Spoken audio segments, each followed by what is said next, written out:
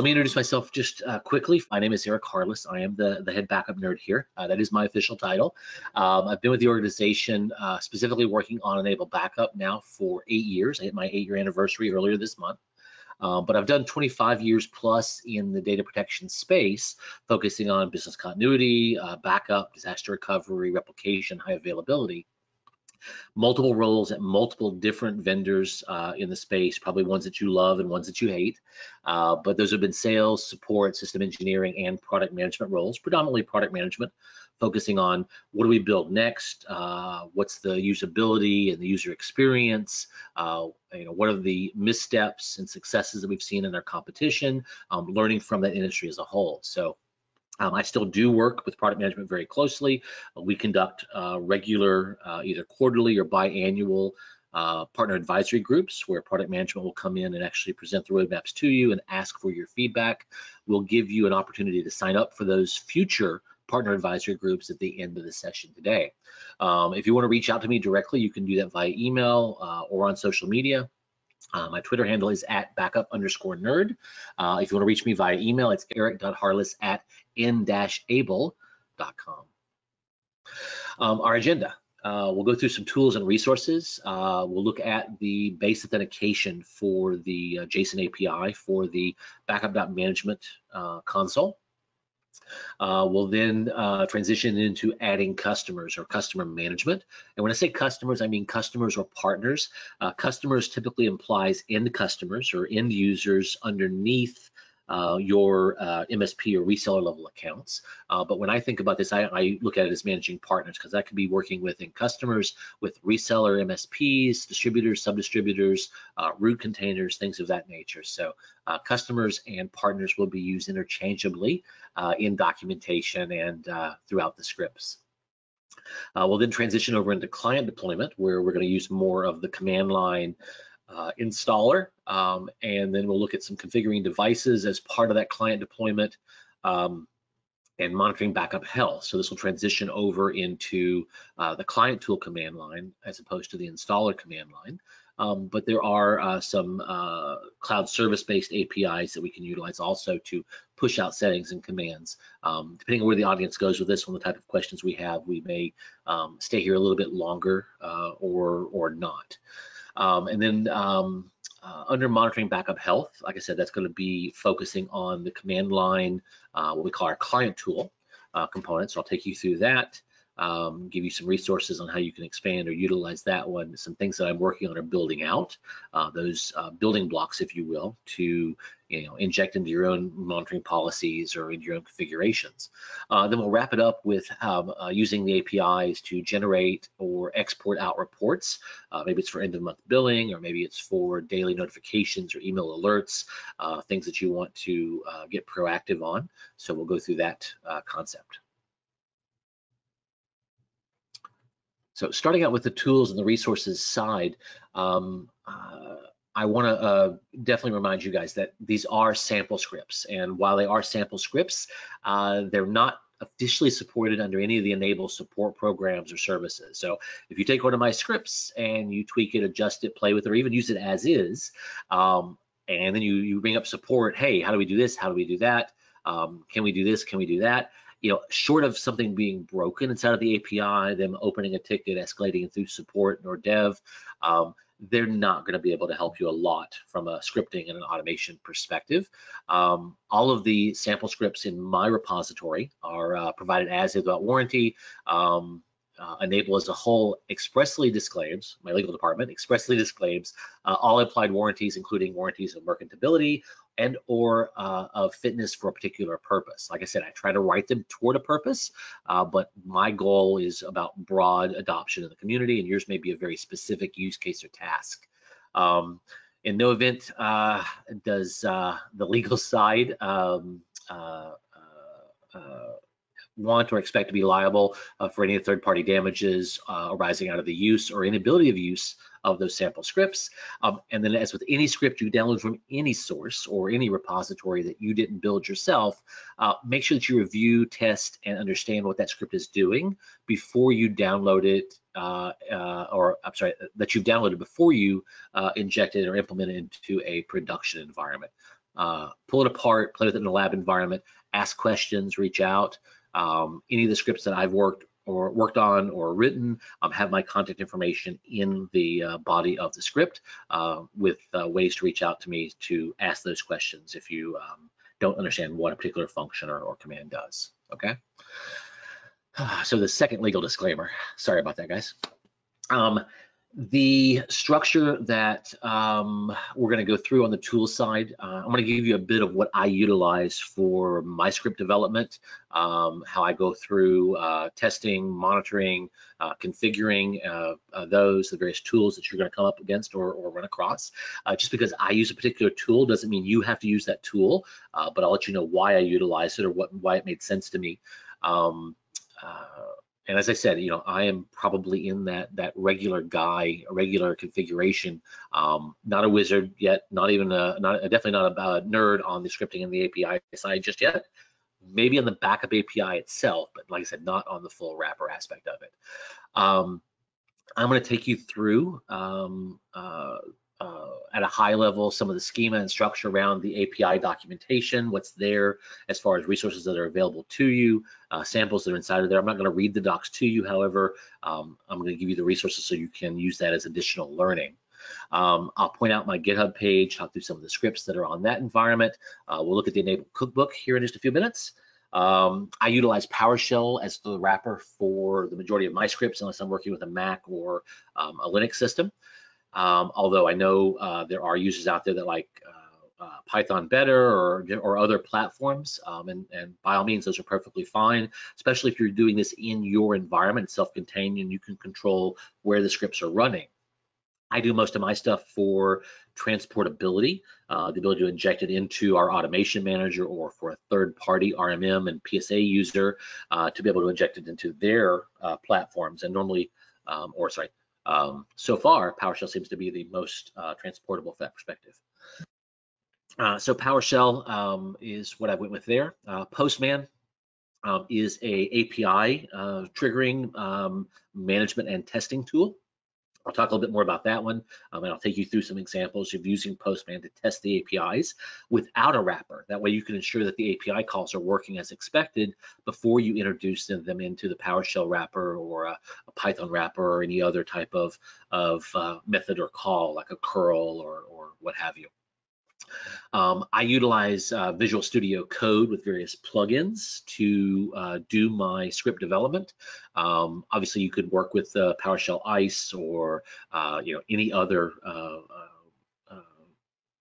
code development tool, but I found Visual Studio Code to be pretty reliable, especially in the wake of Microsoft dropping official support for the PowerShell ISE.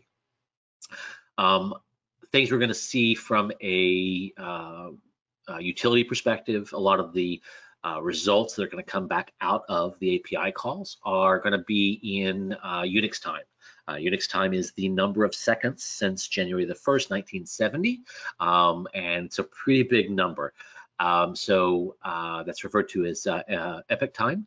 Or epoch time, depending on how you pronounce that, I guess. This quick converter here, there's several others on the web as well. I also have PowerShell functions embedded in several of my scripts that you can pull out and reuse yourself that will convert those number of seconds since 1970 to the current UTC or current local region time. So you'll see those results, and I'll talk about that one, but know that we can convert those really easily. You won't have to do a lot of work there. We do utilize a JSON API for access to the backup.management console. And sometimes when you're pulling data out, you get raw JSON structures, raw lists of data that may or may not be formatted in the most user-friendly way. They're nice and compact and compressed for space, but they're not pretty and easy to read.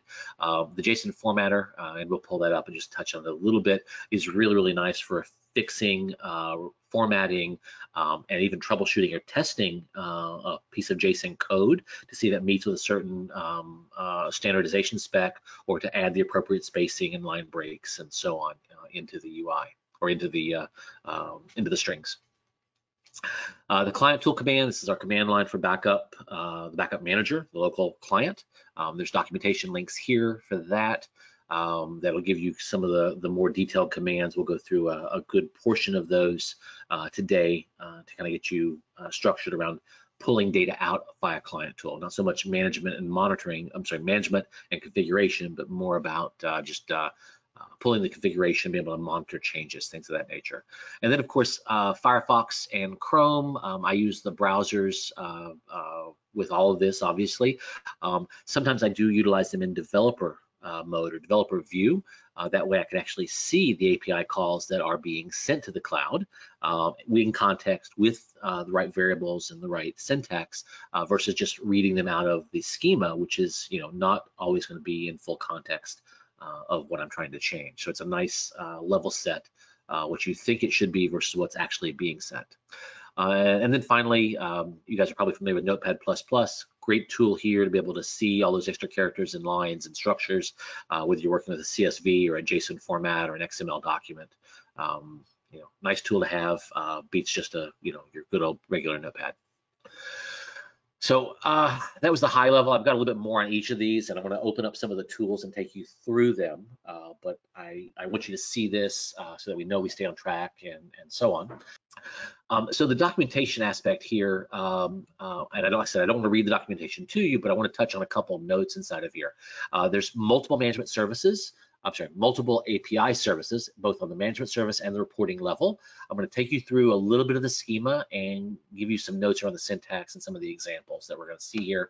And then we'll drill into where my sample scripts are and some of the other tool locations before we start actually running and talking through that first script inside of Postman, okay? So if I bring this guy up, aha, there's my page. So if you come through the documentation pages on success.enable.com and go into backup and go into documentation, eventually you get into the user guides. Inside of user guides, there is service management, and right here is the JSON RPC API guide. I just have the hot link directly to the structure. As I mentioned, there are two services that we're going to talk to. One is a management service, which is designed to add new partners, new customers, grab statistics for a device or a certain customer, those kind of things. And then there is a reporting service, which is designed to pull historical information based on backup sessions, number of files protected, transfer times, things of that nature. You're going to utilize the same API location, but do understand sometimes you're going to be talking to a management service, sometimes you're going to be talking to distributed storage nodes spread all throughout the world, once again, depending on where you're backing up your data to and what the home node or the storage location is. The environment, when we start to query data, is going to present itself to you a couple different ways. There's a whole set of columns in backup.management of statistics that you can pull out. Partner name, device name, NetBIOS name, IP address, last successful time, last start time, duration, the 28-day color bars, the recovery testing fields. There's over 500 different columns of information available in that management console. And all of those, including some that you can't see visually, can be pulled out as part of some of those reporting service and historic API calls. For that reason, there's a list of column codes down here. This list of column codes lets you know that when you run the API and you're looking to get creation date, that column code is CD. When you want machine name, that's MN. Use storage, US. AP, that's probably the account profile or the account product. I don't remember exactly. But these short codes are here. As you scroll down, you're going to get a breakout of the column title that you would see in backup.management. You're going to see the shortcode ID. These are legacy shortcodes, what we've used up until probably a year and a half ago. And these are still in place in the product. But we've also introduced some new column code IDs here as well. And the reason we did that is we've added new statistics, a new backend reporting database. And as we've added or expanded our data sources, Office 365 to be certain recovery testing as well, it's required us to add additional columns that the old schema did not support. So you can utilize the legacy short names, or you can utilize the new IDs to come through and grab things like computer name, I-18 or MN. Either one of those is going to pull the same statistic, but there are some data sources that or columns that only exist in the new notation. So keep that in mind, and I'll show you when we're using this notation and the structures and how you can look up some of these very easily without even going in here and pulling up these statistics pages. But those are the column codes. Here's the legacy column codes as a whole, if you want to look at it without any of the new stuff in place. But ideally, this is the best one here since it shows both the legacy short name and the new ID for a column code.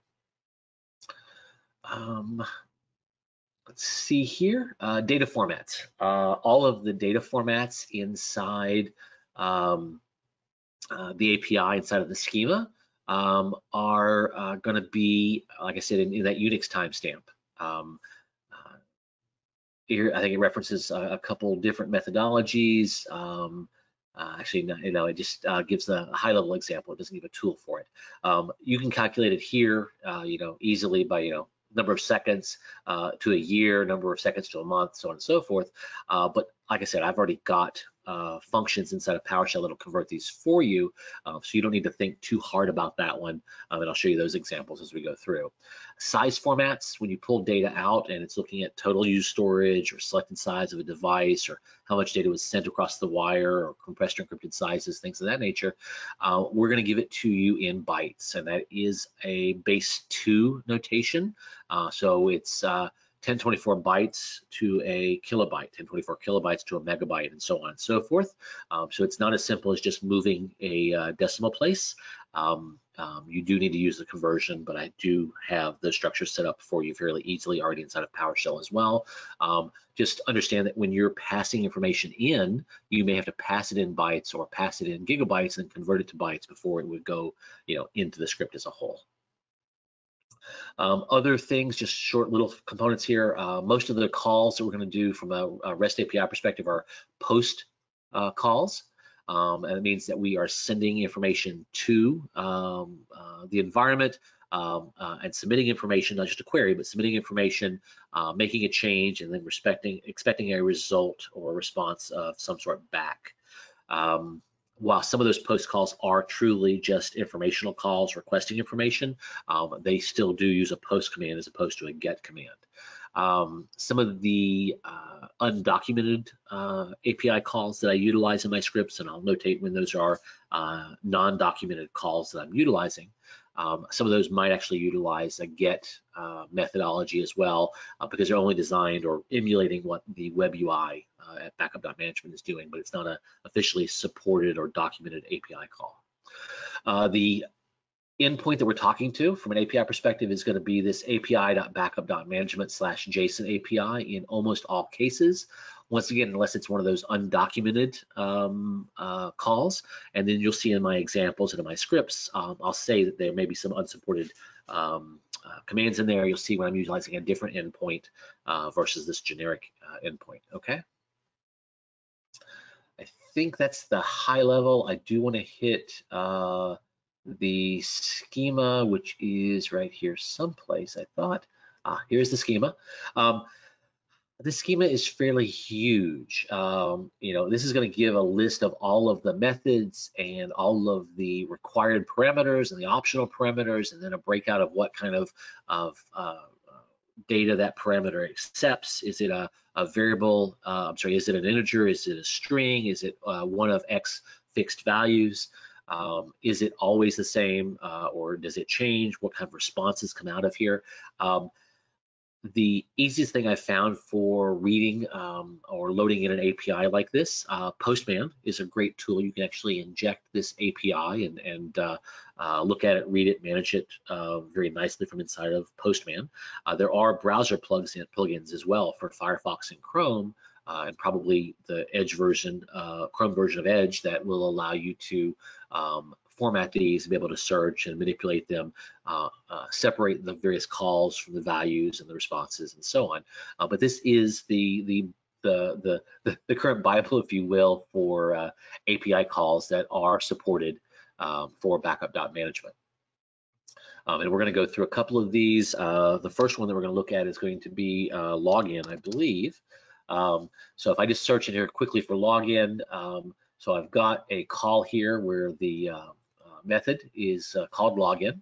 Then the parameters for this, the very first parameter is name, which is a standard string, partner name. I'm sorry, let me rephrase that. The parameter name is partner, which is a standard string. The next parameter name is username, which is also a standard string. And then finally, it's the password, and that's a standard string. If you submit a login call with those three parameters, and they're valid parameters, you're going to get out of that a list of or a result of user info. That's going to be the user information for that user that you've logged in with. You'll get things like the login level, the partner, parent partner where this user exists, when that user first logged in and last logged in, and the API restrictions or user restrictions that are tied to that particular user. And I'll show you all of that. But if you don't know or don't have familiarity reading API schema, knowing what is required here, what you're going to pass and what you don't pass could be a little overwhelming. But take a look at that and those three named variables here that we're going to utilize, and I'll show that to you in a little bit more detail here in a few moments.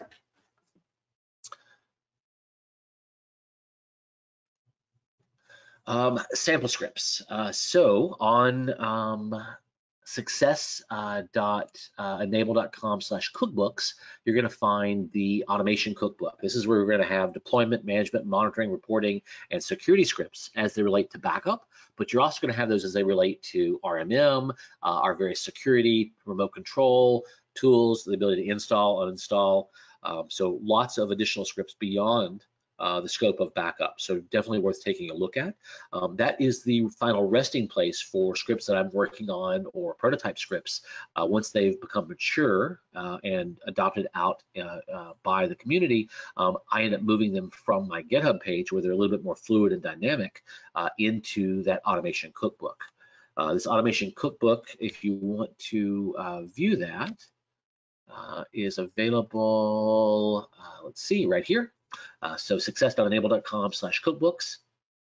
And you can see at the very beginning here, log in to upload a script. You can submit your own versions, your own edits, your own modules that you create here to us, whether it be in PowerShell or VB script or a batch file, an automation policy for RMM or in Central. You can drop those in here. We'll review those, approve those, and then post those into the environment. Or you can just come in here and download some of the existing. So if I come in and search for backup, for instance, you'll see there's 47 scripts in here tied to backup. Installation, download and install standalone backup manager. Deploy is an AMP file. Redeploy, cache or store credentials. Adjust or change the device product, device profile. Here's an uninstall. Here's another deploy structure. There's probably a deploy for documents in here. Backup upgrade. So several different scripts here, and another 5 pages of those, or another 4 pages of those that you can go through. And when you download these, it's going to give you a little bit of syntax and structure. Useful for bulk removal, assignment, or reassignment of backup products to devices external to the backup.management console. So if you wanted to set a product for 600 devices all at the same time, you could do that with my script, versus where the GUI is only going to allow you to do that for maximum of 200 devices at a time, and it's going to require you to only be able to do it inside of a single customer at a time. So obviously I give you a bit more flexibility there with this script as an example. The GitHub page, and GitHub is broken out by category as well.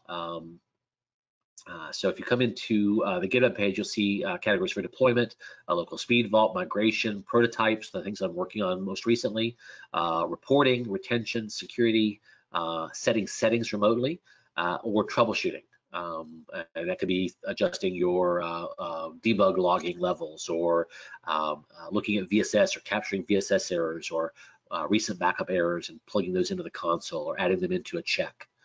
So some really good scripts inside of here as I dig into these, like the deployment side. You'll see here's a bulk generate redeployment commands. This would allow you to generate an Excel spreadsheet or a CSV file with encryption keys, device names, and passwords for an audit if you need to hand it over to your auditor to prove that you've got access to all of these. Or it can generate the reinstallation PowerShell script.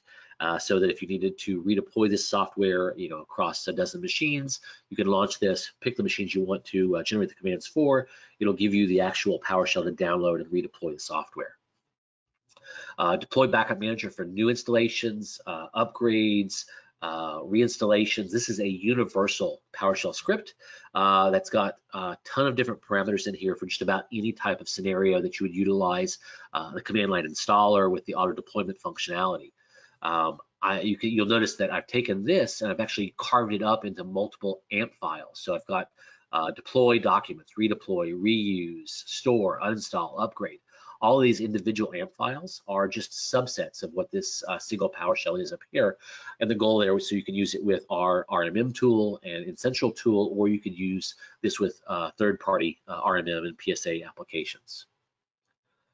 Some occasional PDF documents in here as well, talking through the installation processes or the scripting and automation processes if you want to use it with RMM or Essential. Inside of GitHub, if you do want to download these, my recommendation would be to either grab the entire repository by coming back to the main page and using the green code button and download the zip. That'll give you the entire repository as a zip file. You can expand it out and pull out the individual scripts as you need them. Please review them. Or if you want an individual script, such as this PowerShell script here, you can come in here and select that script. You'll see it now from a code perspective. You can actually review it and see what you think. You could copy it out of here and paste it into your ISE as well. However, it's a little bit simpler to come over here to raw, right-click on raw and say save link as. And that'll actually let you download that as a raw PowerShell file or a raw AMP file that can be directly loaded into your environment. Okay. I do increment the versions as well here. So as I upload a new version of the Deploy Backup Manager script or the AMP files, I will increment this version number versus just changing things inside of the script. That way, if you look at your repository, or your copy, or your linked version, you'll be able to see that, oh, I've got version 20, not version 21. Maybe I want to grab that. Postman. So the Postman application. This is available for download from postman.com/downloads. There is a free version that you have that has some limited use or limited scalability, but you can utilize this for teams, share your work and your code, and build your APIs and all of your testing and automation through this application, and have a shared workspace or a shared development dashboard at some of their licensed price points. I think annual or monthly subscriptions. So it is a nice tool, but you don't necessarily have to buy into the tool in order to utilize it for things like I'm discussing here. I am utilizing the free version. I use it for individual API testing or prototyping of the API call, stringing them together in some cases. It does allow you to store your credentials and store your results from one API call as a variable that you could reuse, string together with the next API call and the next API call. So it can read data from an external CSV file and pull that in what they call a runner command. I'll show that to you in the partner management section, the customer management section, or a module today. But it doesn't really offer a good output. So if you need to output data to CSV, things like that, using the PowerShell components and the wrappers I've built is going to be a much better approach and just more scalable as a whole. I'll use this for the one-offs, prototype it, make sure it's working as I expected before I wrap it into a PowerShell or a AppleScript environment. PowerShell Visual Studio, I talked through most of this, I think, on the earlier slide. I see Visual Code as a good alternate to PowerShell ICE or replacement for PowerShell ICE. There are some other nicer tools out there with a lot of GUI development and things of that nature. Don't necessarily take my choices as your choices. If you are preferring Python, then by all means go that route. If you've got a different development environment you prefer, go that route. I will show you the plugins that I utilize inside of Visual Studio Code, however, that make it work nicely with the latest version or multiple versions of PowerShell simultaneously. It was the easiest for me, as I said, to deploy in environments, given that the majority of our backup clients are on Windows Server or Windows Workstations environments. And then, every machine is going to have at least a PowerShell 2.0 now, if it's a supported version, a supported Windows OS, or at least probably a PowerShell 3, or you get to Windows 10, it's now PowerShell 5. There's an maybe open source is the right word. There is a universal version of PowerShell now. I think PowerShell 7 or 7.01 is available. So there are Mac and Linux versions now that you can utilize for PowerShell. While they're not default, and I don't utilize them or develop to them actively, the fact that I could run it across any of those platforms is of interest to me. Okay, there's an extensive online code library here, and there's modules out there to do just about anything. I'll show you some modules that I download and use in my scripts. Things to convert to Excel from CSV file, or to merge tables and merge Excel environments. It's just much easier to utilize stuff that's already been built and vetted versus trying to rebuild everything from scratch. So Google is your friend, definitely. Before you try to build it raw with PowerShell, take a quick look to see if somebody else has already solved that problem. And there's probably 10 people that have solved it in 15 different ways. Those final additional tools, the Epic Time Converter, the JSON formatter. I'll bring up that time converter and the formatter here just so you guys can see that real quick. So yeah, so the current epoch time is this. If I want to take a time and convert it, this timestamp right here, relatively, it was 5 hours ago. That was at 12:45 p.m. GMT time, or 8:45 a.m. Here, U.S. East Coast, or GMT -4 daylight savings time, daylight savings summertime. There we go. It works out rather nice to utilize this. I can't look at these numbers and determine, is that in the future? Is that really far into the past? And everything is going to have that kind of timestamp based on when it ran, when it's scheduled to run, when it's set to expire, those kind of things. So utilizing either something like this to grab something on the fly, or the various PowerShell functions that I've got that'll do the conversions for you. You'll definitely want to standardize on one or two of those methodologies. The other one is the JSON formatter. The JSON formatter, it's just a nice quick copy and paste. So if you grab a JSON output, drop it into here, it will, and hit process, it will reformat this into the template that you desire. So if it's compacted down and the spaces are not there, and the line breaks are not there, and it's not very readable, dropping it in here and hitting convert or process will convert it to whatever structure template you like. It will also compare it against the JSON specification. So you can pick a specification that you're working with, and it will validate it against that specification. Does it meet the spec? And if there are things that it can fix, it will attempt to fix those and identify what those fixes were. Trailing comma, missing quotations, incorrect bracket structures, things of that nature. It will repair prepare for you. And this is really nice if you're grabbing something out of a browser in the developer mode, where you've looked at an API and you've got the details, pull it into here, have it formatted so it's human readable, and then you can tweak and adjust it, drop it directly into Postman to prototype and evaluate, or drop it directly into Visual Studio Code inside of a wrapper for PowerShell, or sorry, inside of a wrapper for JSON. So straight into authentication. Authentication perspective, we're going to drop into that Postman environment, and we're going to utilize that API call that we looked at for the initial login. This is going to get us access to the backup.management console.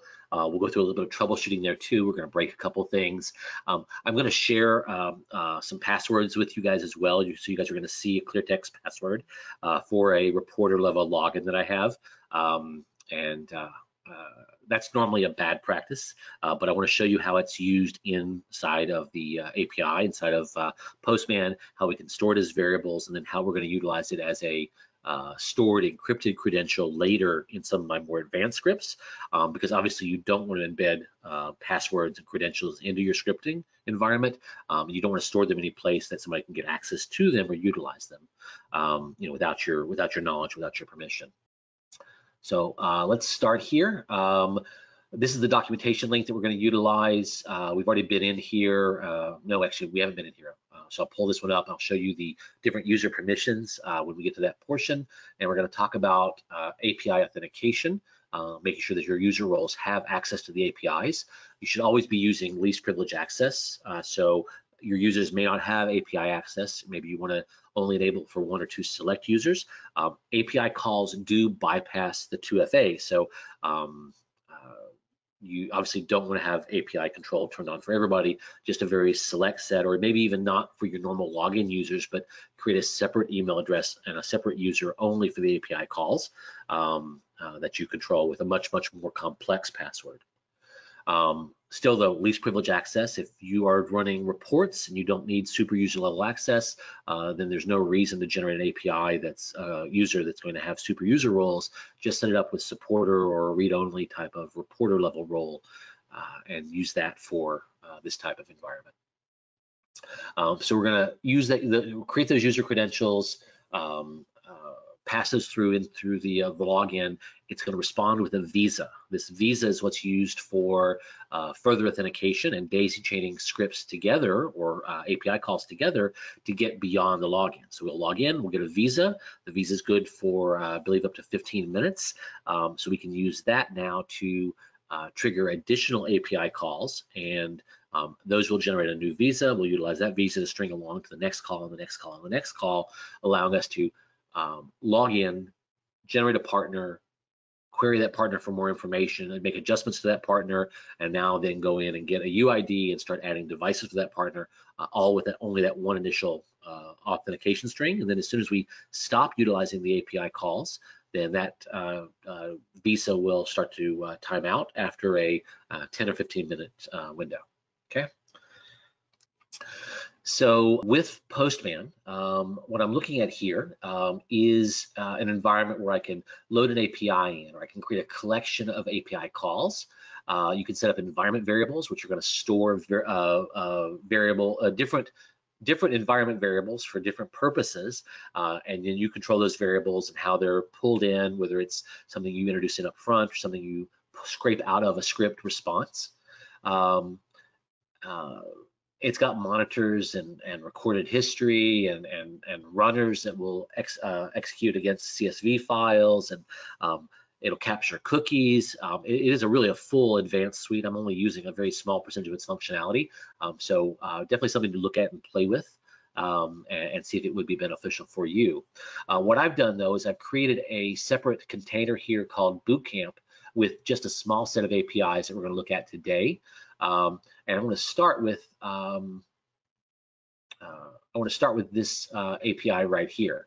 So this is that login method, JSON RPC API call.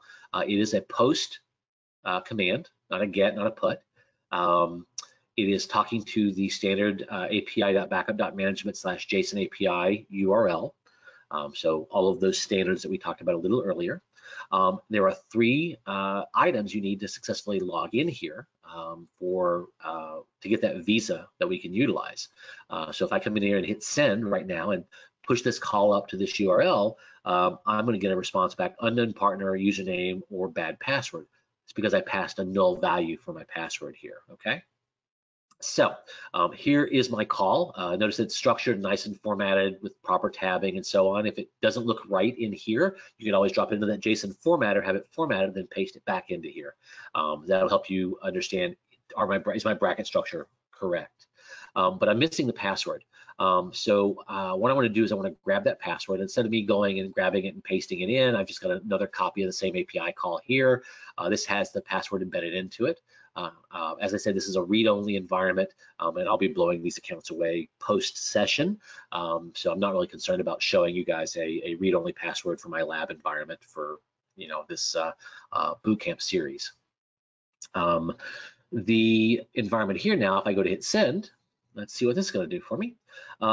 So I got a different error this time. So it didn't say that it was incomplete or that it had an error. I got an error due to API authentication is restricted. So that means that inside of my backup.management console, I don't have appropriate rights to talk or communicate via API. So now we're going to go to backup.management. Let's see, that is going to be one of my browsers here. This is my HH Computing IT, my sample MSP. So now I have a super user account that has API authentication enabled. And then I've got a read-only account down here, which is a supporter level role that currently API authentication is disabled. And that's what caused that error we saw just a moment ago. I'm going to come in here and edit that and turn on API authentication. I would recommend you look at your user roles inside of your console to make sure that you don't have API authentication enabled where you don't need it. Really no sense there. And as that does bypass 2FA, it could open you up to risk with, a bad actor that does manage to get into your environment, or if you've got any type of password reuse, or a technician that's not guarding his credentials very closely, that could be a potential security risk. So I've got the roles I want to work with now. Let's step back out of here and get to Postman, and we're going to send that same command again. So I got a different result this time. So it did authenticate, and it pulls back my user information for the user that logged in. The email address, the first login time. This is a little small here. I don't think I can make it much bigger though. First login time, and that's that Unix timestamp. First time I've logged in as this user. First name, any flags, it's allow API authentication. Last name or surname. User ID. Last login time, so first and last login time, so you can see how long they've been a user. The name, login name, as well as login email address. So those are mimicked or mirrored today. Now that we require an email login, we used to allow you a separate named user login or alternate email login. But tied to two-factor authentication and email resets and things of that nature, forcing it to be an email user actually makes a lot of sense. The partner ID. This is the ID of HH Computing IT. So the partner is 229433. We're going to use that a little bit later in some of the scripts. The password is listed as null. That's because we don't grab the password and redisplay it here in the output of the results.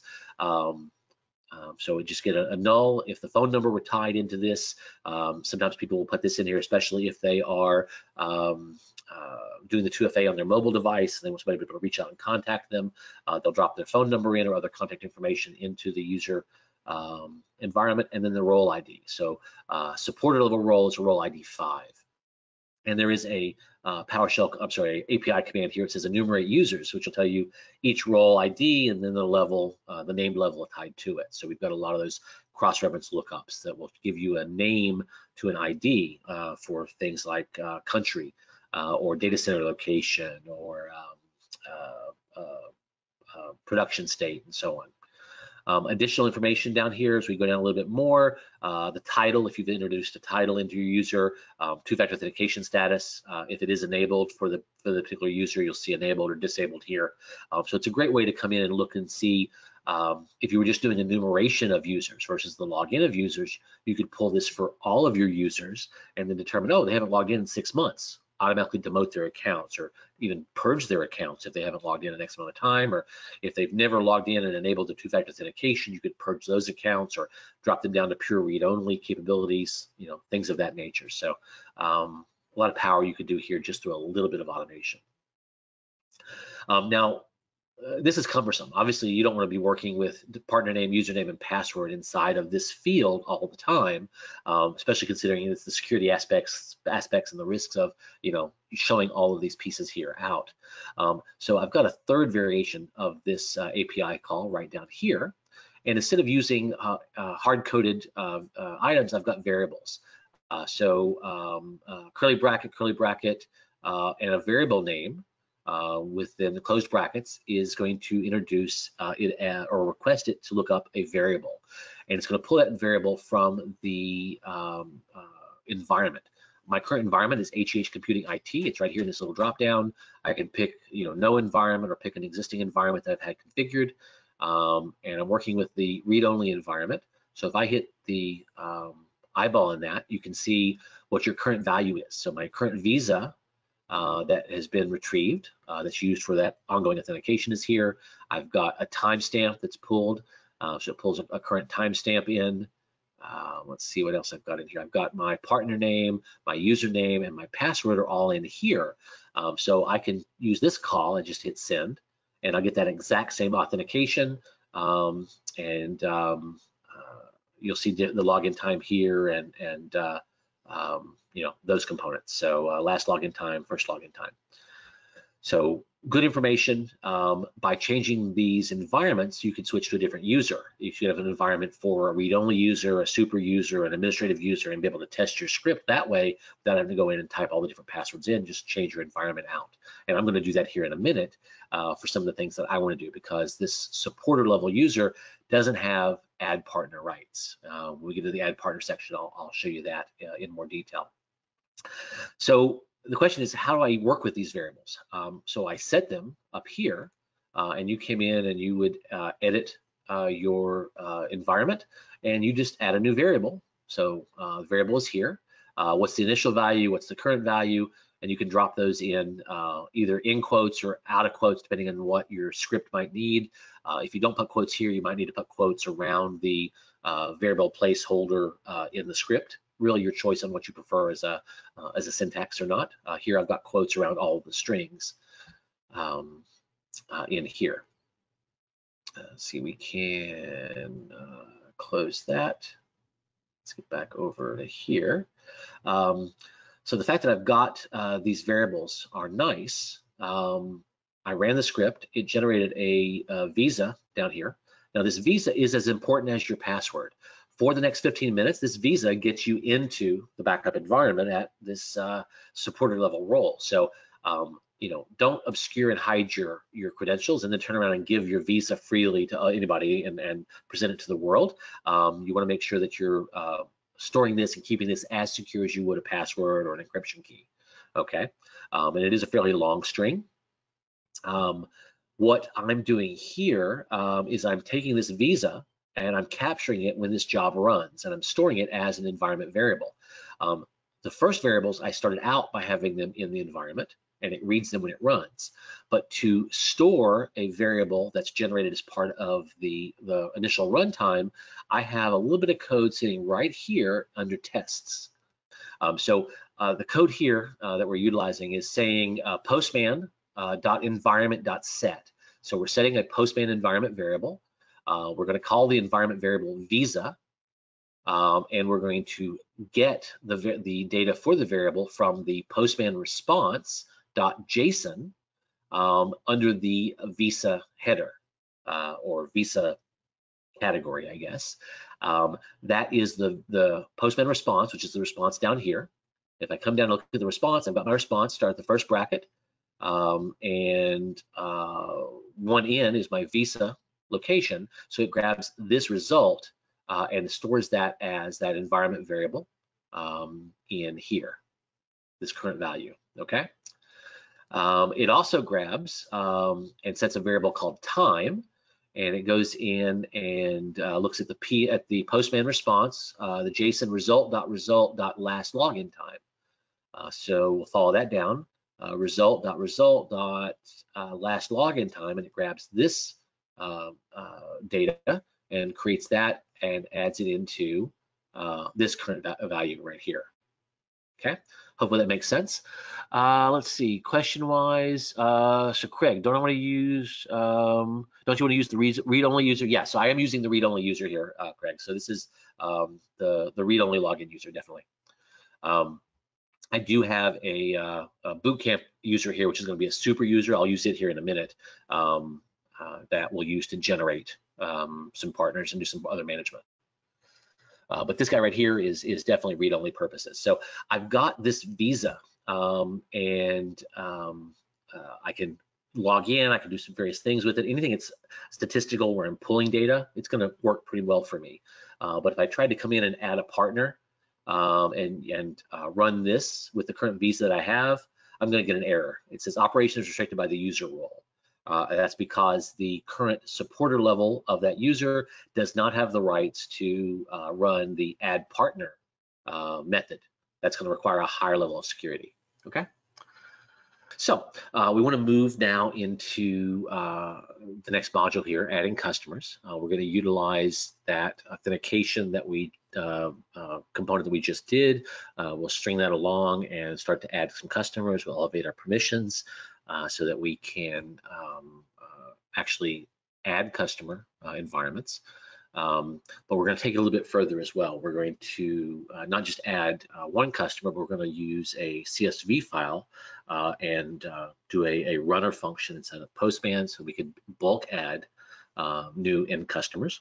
This would be great if you were to bring on a new large set of customers. You wanted to use this to maybe add devices or apply settings.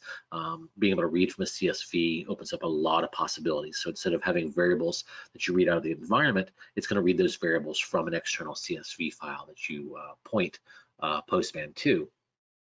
Obviously, we can definitely do that inside of PowerShell as well, but I found that sometimes it can be quicker just to do it down and dirty inside of Postman versus writing the script and building the extra error checking into an external script, unless it's something you're going to use on a daily basis.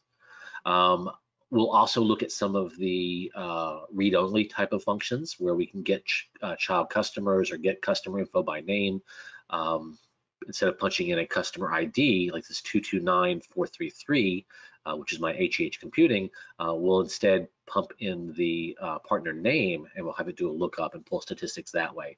Because you're not always going to know the partner ID, but you would know the partner name that you could use for a lookup, and that's great when you're trying to set up auto deployment or new configurations. Hey, what was that partner again? So we'll take you through those approaches. Let's see, we're going to go back into Postman here. I'm going to change my environment out just a little bit. So I want to go out of my read-only environment, and I'm going to go into my bootcamp environment here. And just by changing that now, I'm using a different set of credentials stored in this environment. So I can come up here now and choose to log in with these variables, and we'll hit send. And now I've logged in, but I'm logged in as my bootcamp user, which is that super user that I elevated a little while ago.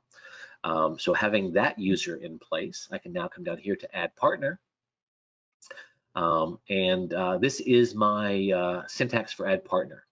So if you look in here, what do we have? We've got a post command to the normal JSON API. The method is add partner. The parameters, there's partner info, and under that there's the parent ID, the container where we're going to add these new end customers underneath, and they're adding end customers here.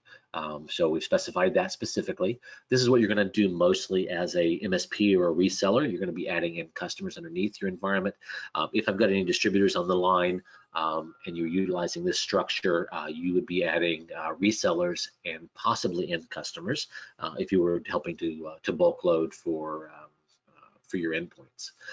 Service type and child service types, all-inclusive is typically the default here. That means it's hosted or stored in the Enable Cloud in a regional data center, typically within country or in region from your location. The other option here is software only, and that's going to be when you're hosting your own storage nodes and providing your own backup storage infrastructure. The name of the partner.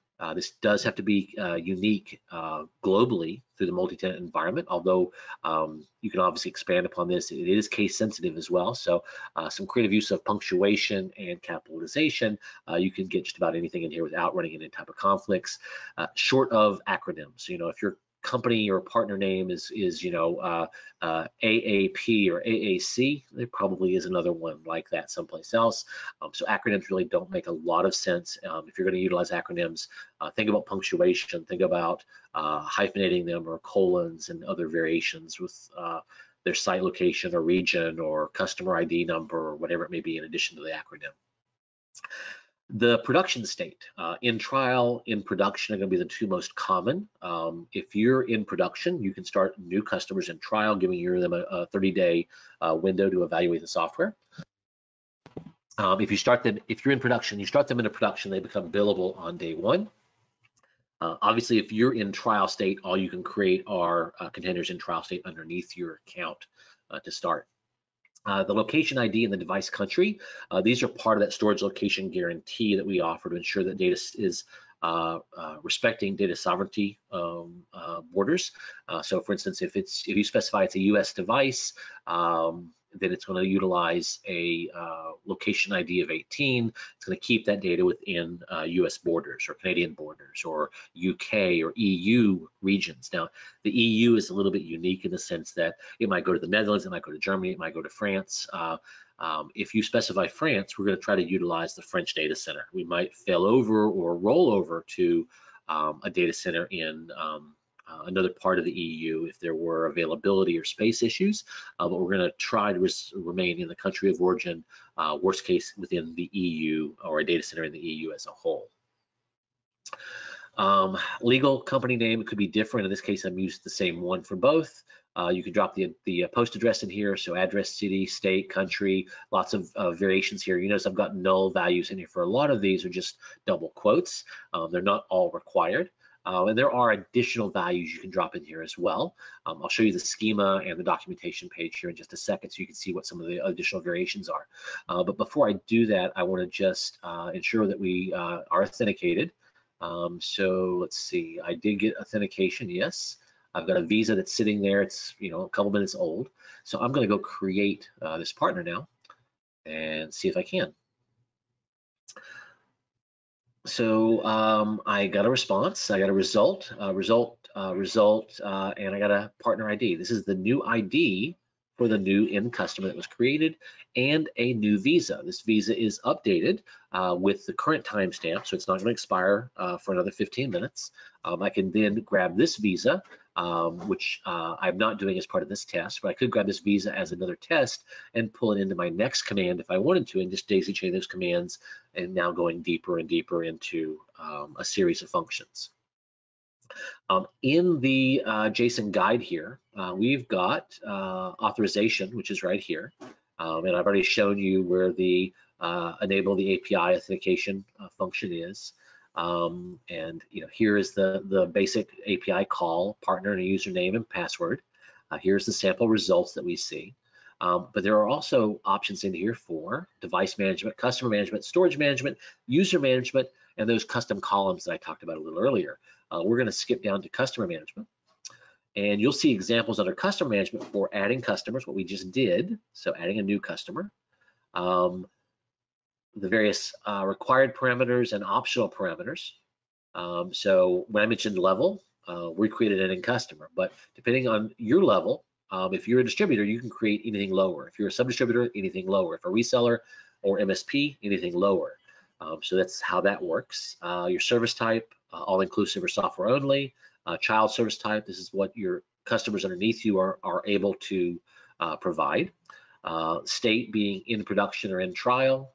Location ID, these are the various country codes. If you want to get a full list of country codes, the API call to enumerate locations will output a list of the current IDs and the corresponding country name that's tied to that.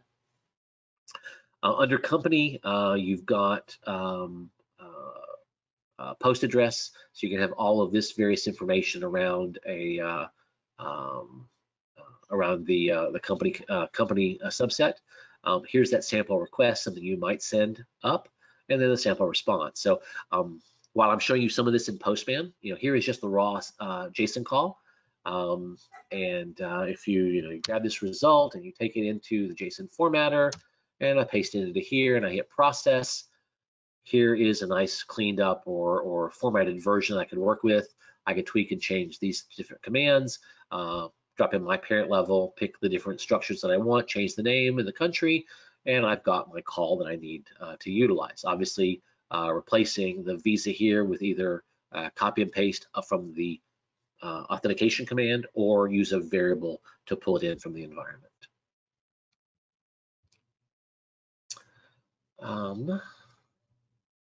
So let's take this one just a little bit further, continue to build upon what we've seen, what we've learned here.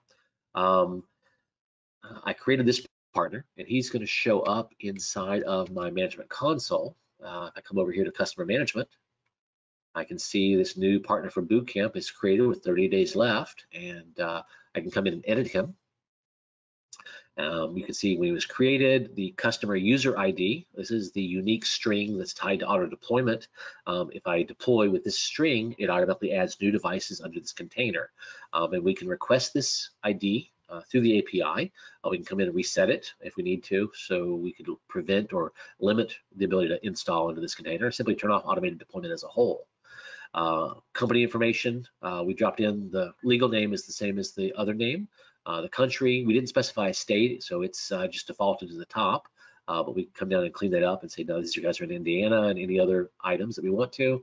Add in contacts, add in many CRM notes here, and even turn on custom branding. So most of this can be done through the API structure as well. You'll see different calls for any of these items. If you want to know what call that is and make things a little bit simpler versus searching the schema, while you're in here, all you really need to do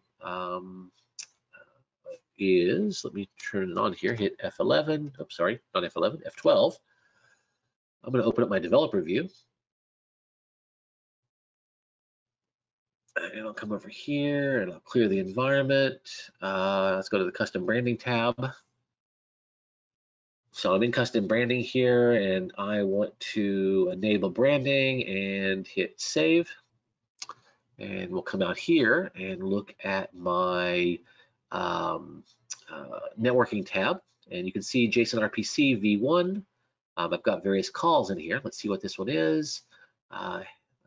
Header, backup.management, JSON RPVC1, post call. We'll come down here and see what we were doing. This was a call to enumerate child partners. So it sent method enumerate child partners with parameters, partner ID so-and-so, range and offset so-and-so, filter sort by so-and-so with these fields, sorted by level and name for this partner ID. And it came back with a response of this JSON call, or this JSON response right here. So we got a lot of information all in a single string. So you could see here where being able to select that string and move that over into the JSON formatter, like I have here. Let's clear that, paste that in, and hit process.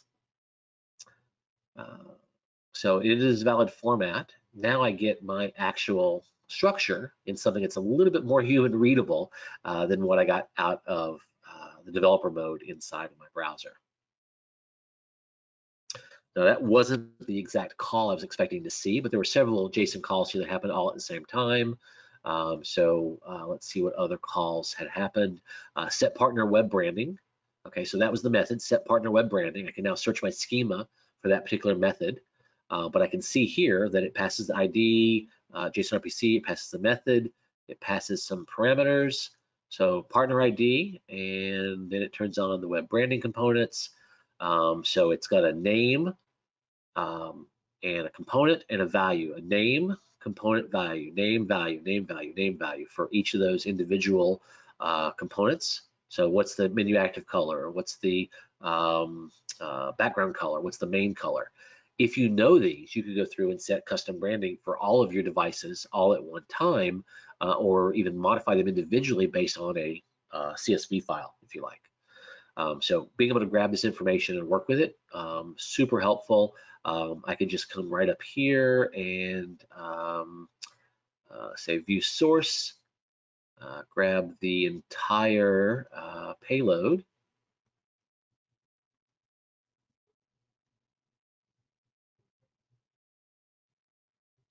Like so. Do that same type of structure in here in my JSON formatter. Drop this down and we'll paste.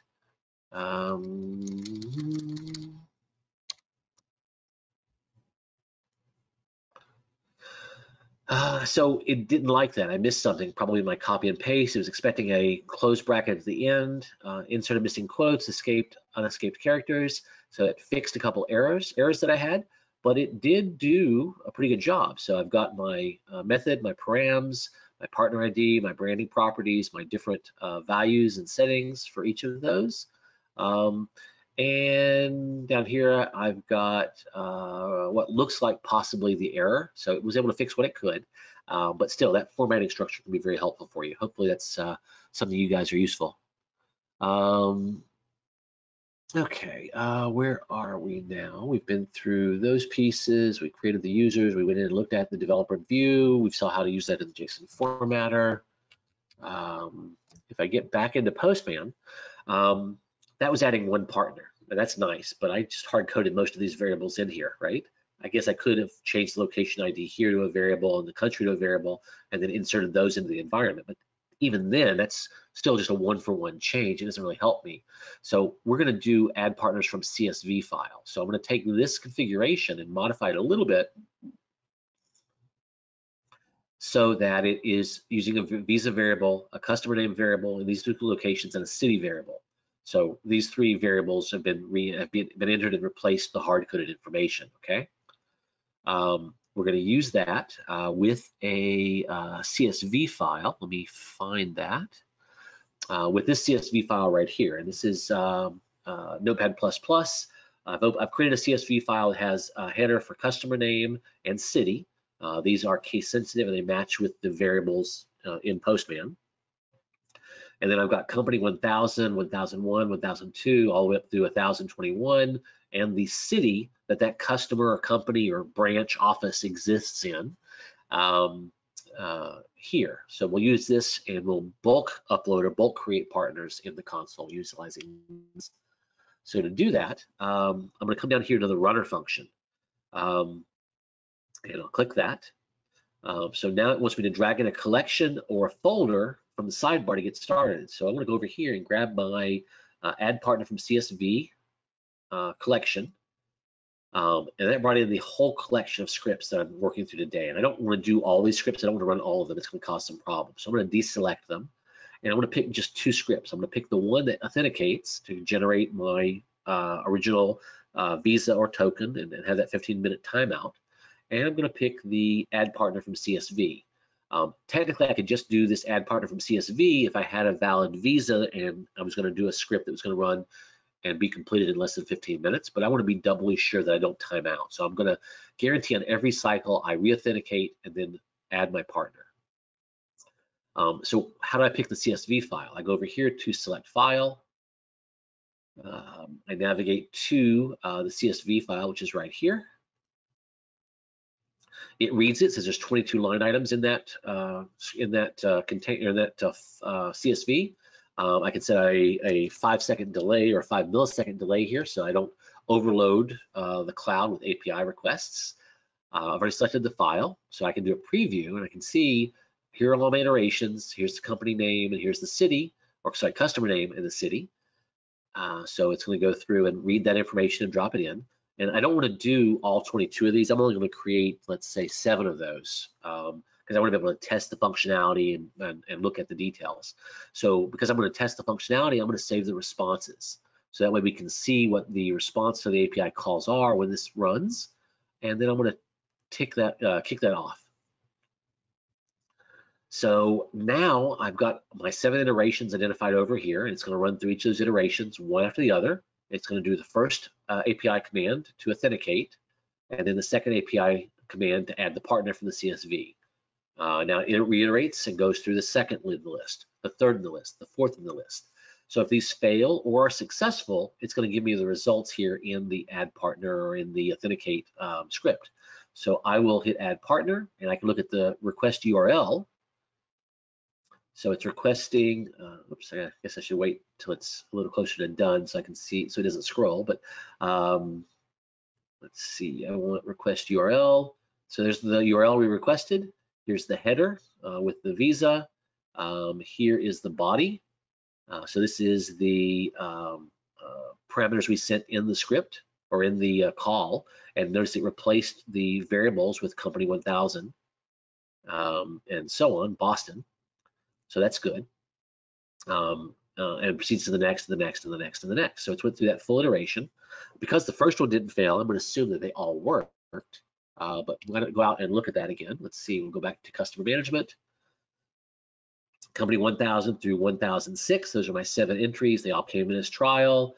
If I come in here and edit one of these, like 1004, go to company, that's in San Francisco. I didn't specify a country or a state, so I'll come in and set that to California, and I'll hit save, and it's updated. Lots of practical uses there anytime you want to reiterate through a structure and drop them in, and nice, quick, and easy that you can do through Postman. Okay, so we're not going to delete those right now. I'll clean those up for my next session here a little bit later. Coming back in here, let's work on a couple other credentials, or sorry, a couple other commands that are in this get customer or get modify partner category. So get child partners. So get child partners is going to give me a enumerate or a list of partners under a given partner ID. So I know that 229433 is the HEH computing ID because I got that when I did my first authentication under that reseller account. So I'm going to use that. I'm going to set an offset. So I can start my offset at 0, meaning grab the very, very first list of results, give me only 5 child partners or end customers underneath this environment, sort them by level and by name. So it'll give me all of the end customers, and then it'll give them to me alphabetically. It's going to return a series of fields. So it's going to return fields 0 through 24. Now, you might ask what those fields are, and those fields are all kinds of information around the address, the location, the parameters, the last time they logged in, the last time they were created, when the trial started, a bunch of different pieces of information. Those can be enumerated to get the full list of what they all reference to. But I'm going to return all of this so you can see the examples. We're passing a visa as a variable. It's JSON RPC. Notice that these are at the bottom of my script as opposed to the top of the script, like you see in some cases. Doesn't matter as long as my bracket structures are closed out and things are listed properly.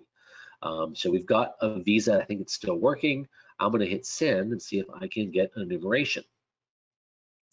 So I got my enumeration, JSON RPC result. There's actually 18 children underneath this branch, but it should have only returned 5 based on my request here. So let's see, I've got AWS EC2, I've got Backup Nerd Lab, I've got Canadian Site, I've got Company 1000, Company 1001, and then just my parent HEH Computing IT. So I get that, and then the 5 that are underneath it, a new visa that I can use for chaining purposes and so on. Here's my UID. This is my string to deploy into that container. Up here is my UID for this container. So these unique partner or customer UIDs are used for auto deployments. So I got that as one of the results. When the trial started, when the trial expired, all in that Unix timestamp. This particular partner is currently in trial state. I could filter and sort on this to say, give me just devices that are partners that are in trial, or that the trial is expired and now in production, or that are doing software only, or doing all-inclusive, or don't have auto deployment, or do have auto deployment turned on through a UID. So you get pretty creative in what you pull out here. This is just the API equivalent of coming in here and saying customer management, HEH Computing IT, and you get your list of partners and then the various details by drilling down in deeper. Okay. We're going to put all of these together as we get a little bit deeper into this. I made a specific point of pointing out this parent ID or this partner ID here, this 229433 a little earlier. You don't always know what the ID is of a particular partner, especially if it's a sub-partner underneath your container. You just know the name. So we're going to use the next call here, which is get partner info by name. This is a really, really short call. So its method is get partner info. The only parameter you passed here is the name of the partner itself. It is case sensitive and doesn't support any wildcards, so it's the exact partner name that you're looking for. So here, if I want to look up HEH CA for Canada, I will hit send, and I get all of my details for the HEH candidates in the Canadian country from a data center perspective. My ConnectWise external code equals HEHCA. Name is HEHCA. It's in production. Here's the partner UID for automated deployment. We'll use the string in a little while to deploy into that container and automatically create a new device, okay? So yeah, we're ready to start in on the client deployment side. So for client deployment, I've got a lot of pre-existing work out there that you can utilize. So you don't need to build any new deployment on your own. My GitHub page has got backup scripts, full deployment section with automation manager policies for RMM and Essential that are our tools. I've got PowerShell scripts that are available for third-party tools. I've worked with them on Kaseya and ConnectWise and Ninja and a handful of others using our deployment structures, okay? I'm just wrapping the command line deployment components inside of PowerShell. That way you've got one script that does either a single function or one script that can be used to pass multiple functions based on the specified parameters. Those are already preloaded into the cookbook and on my GitHub page. Here's the link to the command line installer. And from a command line perspective, let me get this up here. Client tool command line. I want to show you a little bit about what we're passing here and how this kind of works out. So you can download a backup manager. Oh, that's not the one I'm looking for. I want command line backup user roles, command line installer. That's this one right here. So regular installation of the backup manager. Regular installation now is what we call automated deployment. And you can do a deployment as a regular install, or you can do a silent install behind the scenes. You know, if you go through the normal GUI and you click servers and workstations and you pick a deployment customer container and then the OS type, and then you say backup professional or backup documents, what you ultimately end up with is a unique file name that you can download, and it'll have an alphanumeric GUID customer UID in that file name. That means that installer is named or keyed specifically to work for a particular end customer. Maybe it has a profile embedded in it as well. For example, here you can see this demo backup manager pound. This is the partner UID. And this is the profile ID between the second set of pound signs, .exe or .pkg or .run file, depending on whether it's Mac or Linux deployment. So I can take this single installer and set it up in third-party software deployment, and every time I run this installer, it's going to create a brand new device and automatically use the NetBIOS name to add it under that container in the backup.management console. If this installer got out of your control, all you need to do is reset or change this partner UID, and it doesn't break any of the existing installations, but it would prevent this installer from working for new installations. So you don't want to change anything between the pound signs in here. You want to preserve this file name exactly like it is. Alternately, though, if you just download the normal generic backup manager installer, which is MXB version number x86_x64.exe, and you run that installation, and then you pass a couple parameters, -unattended mode, space, -partner UID, and then you pass this same string after customer or partner UID, then it will also install specifically to that customer. You can take the generic downloaded executable, rename it exactly like this, and it now installs into that container.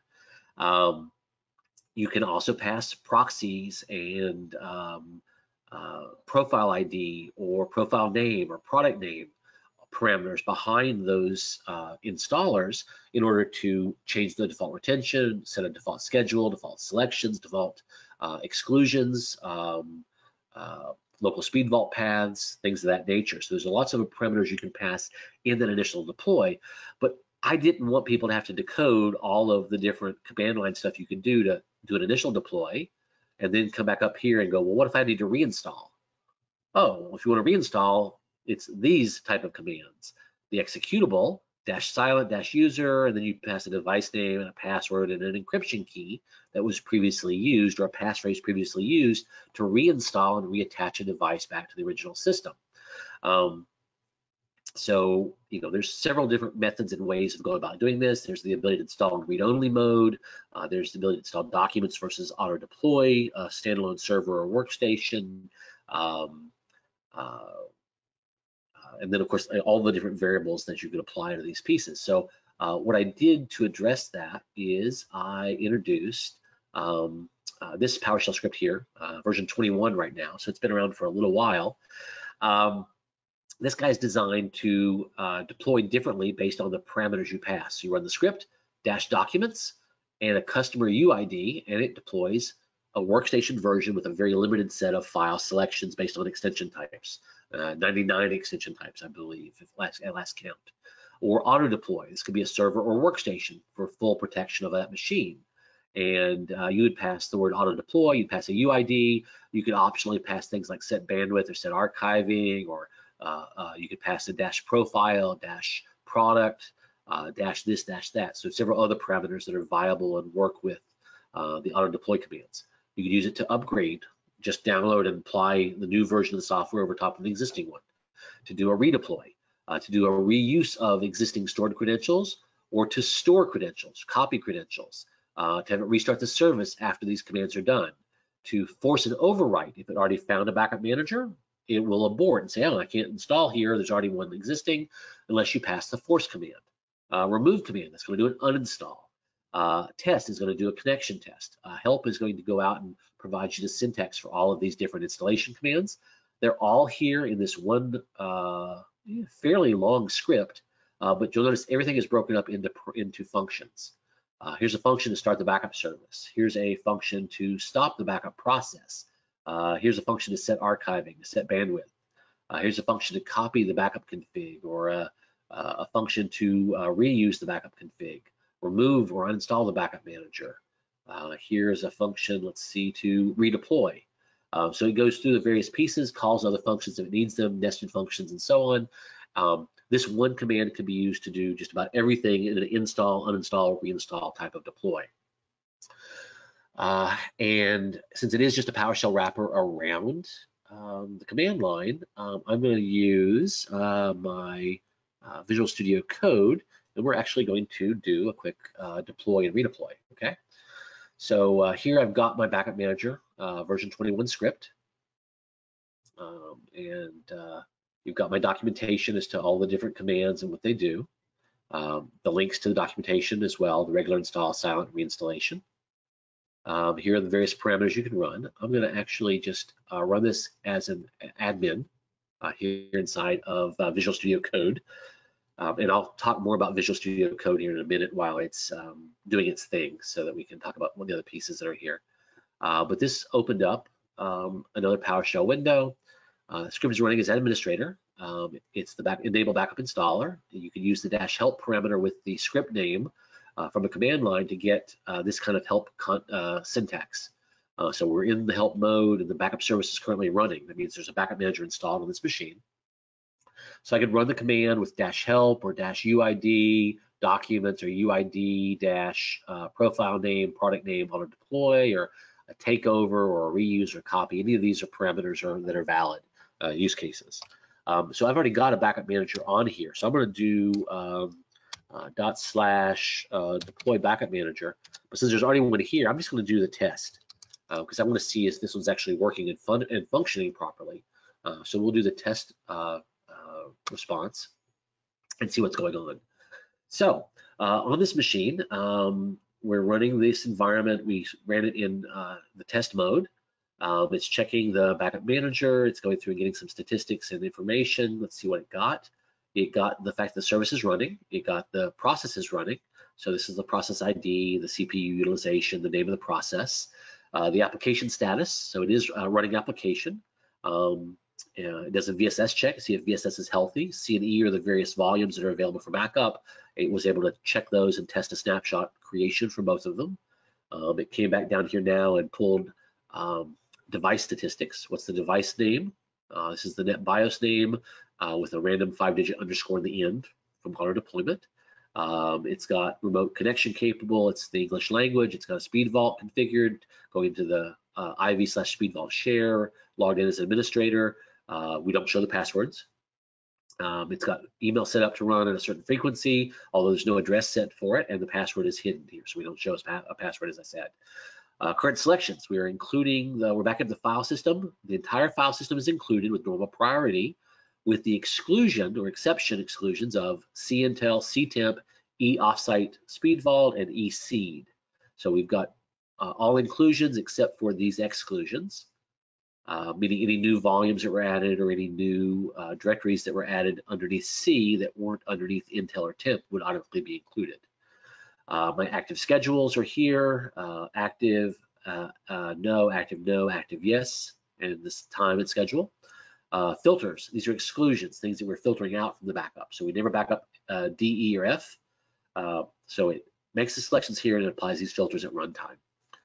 Version info, we're running 21.7. The client tool, the current job status is idle. It's not running a job, and there's been no error message from the cloud with last communication cycle. So lots of good monitoring notification things here. We could use this to populate a check to determine if it's overdue, over schedule, if we need to restart a service, if there's if it's misconfigured, if a configuration changed, we can monitor it and report on a change to the selections or the exclusions or the schedules, or somebody turned off a schedule, or whatever you choose there. But some really good command line information that we're pulling. I'll show you how to get that here in just a little bit, but I wanted to show that to you before I did an uninstall. So we're going to uninstall this particular client, and we're going to redeploy a brand new instance, okay? Let me show you what the client looks like, just so you know. Localhost. So here's the backup client. If I click on the machine, here's the machine name, the version, the product, the errors we had in the last backup session. Let's see, we've got the backup tab. Over here, we can go and see what the selections are. So file and folder is everything minus these exclusions from a deselected directory. If we go to preferences, we can see that the schedule, I have 3 schedules, only one is active. I've got local speed vault configured. I've got archiving rules turned on someplace here. There we go, archive rules, 2 of the 3 turned on. I've got backup filters for certain volumes. So all that information right there at my fingertips, but I didn't have to touch the UI to get it. But we don't want to use this when we want to redeploy, we want to do documents deployment, or just a brand new deployment with just going to back up everything, not have those exclusions and not having any of the history tied to it. So to do that, we're going to come into here and do a dash remove.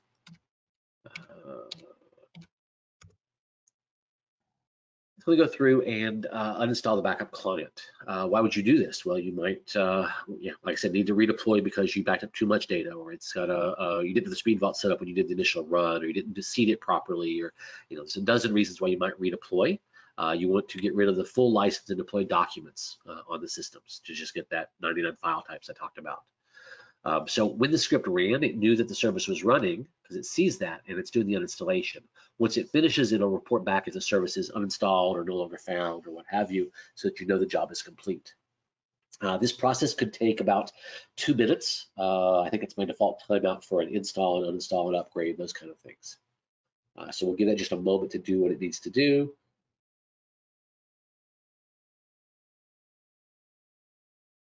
Okay, so we can see that the uninstall finished. Once it finished the installation, it checked the service status. The service is no longer present. It's not that it's not running, it no longer exists. So it did uninstall the service and the processes and so on. So now I'm going to run this again. Instead of using the remove command, I'm going to use the auto deploy command. And if I specify auto deploy, and then I say I want to use dash product or profile name, I can specify those parameters, profile ID, product name, so different parameters that can drop in. I can also come in and specify the UID right here as a string, although I'm not going to at the moment.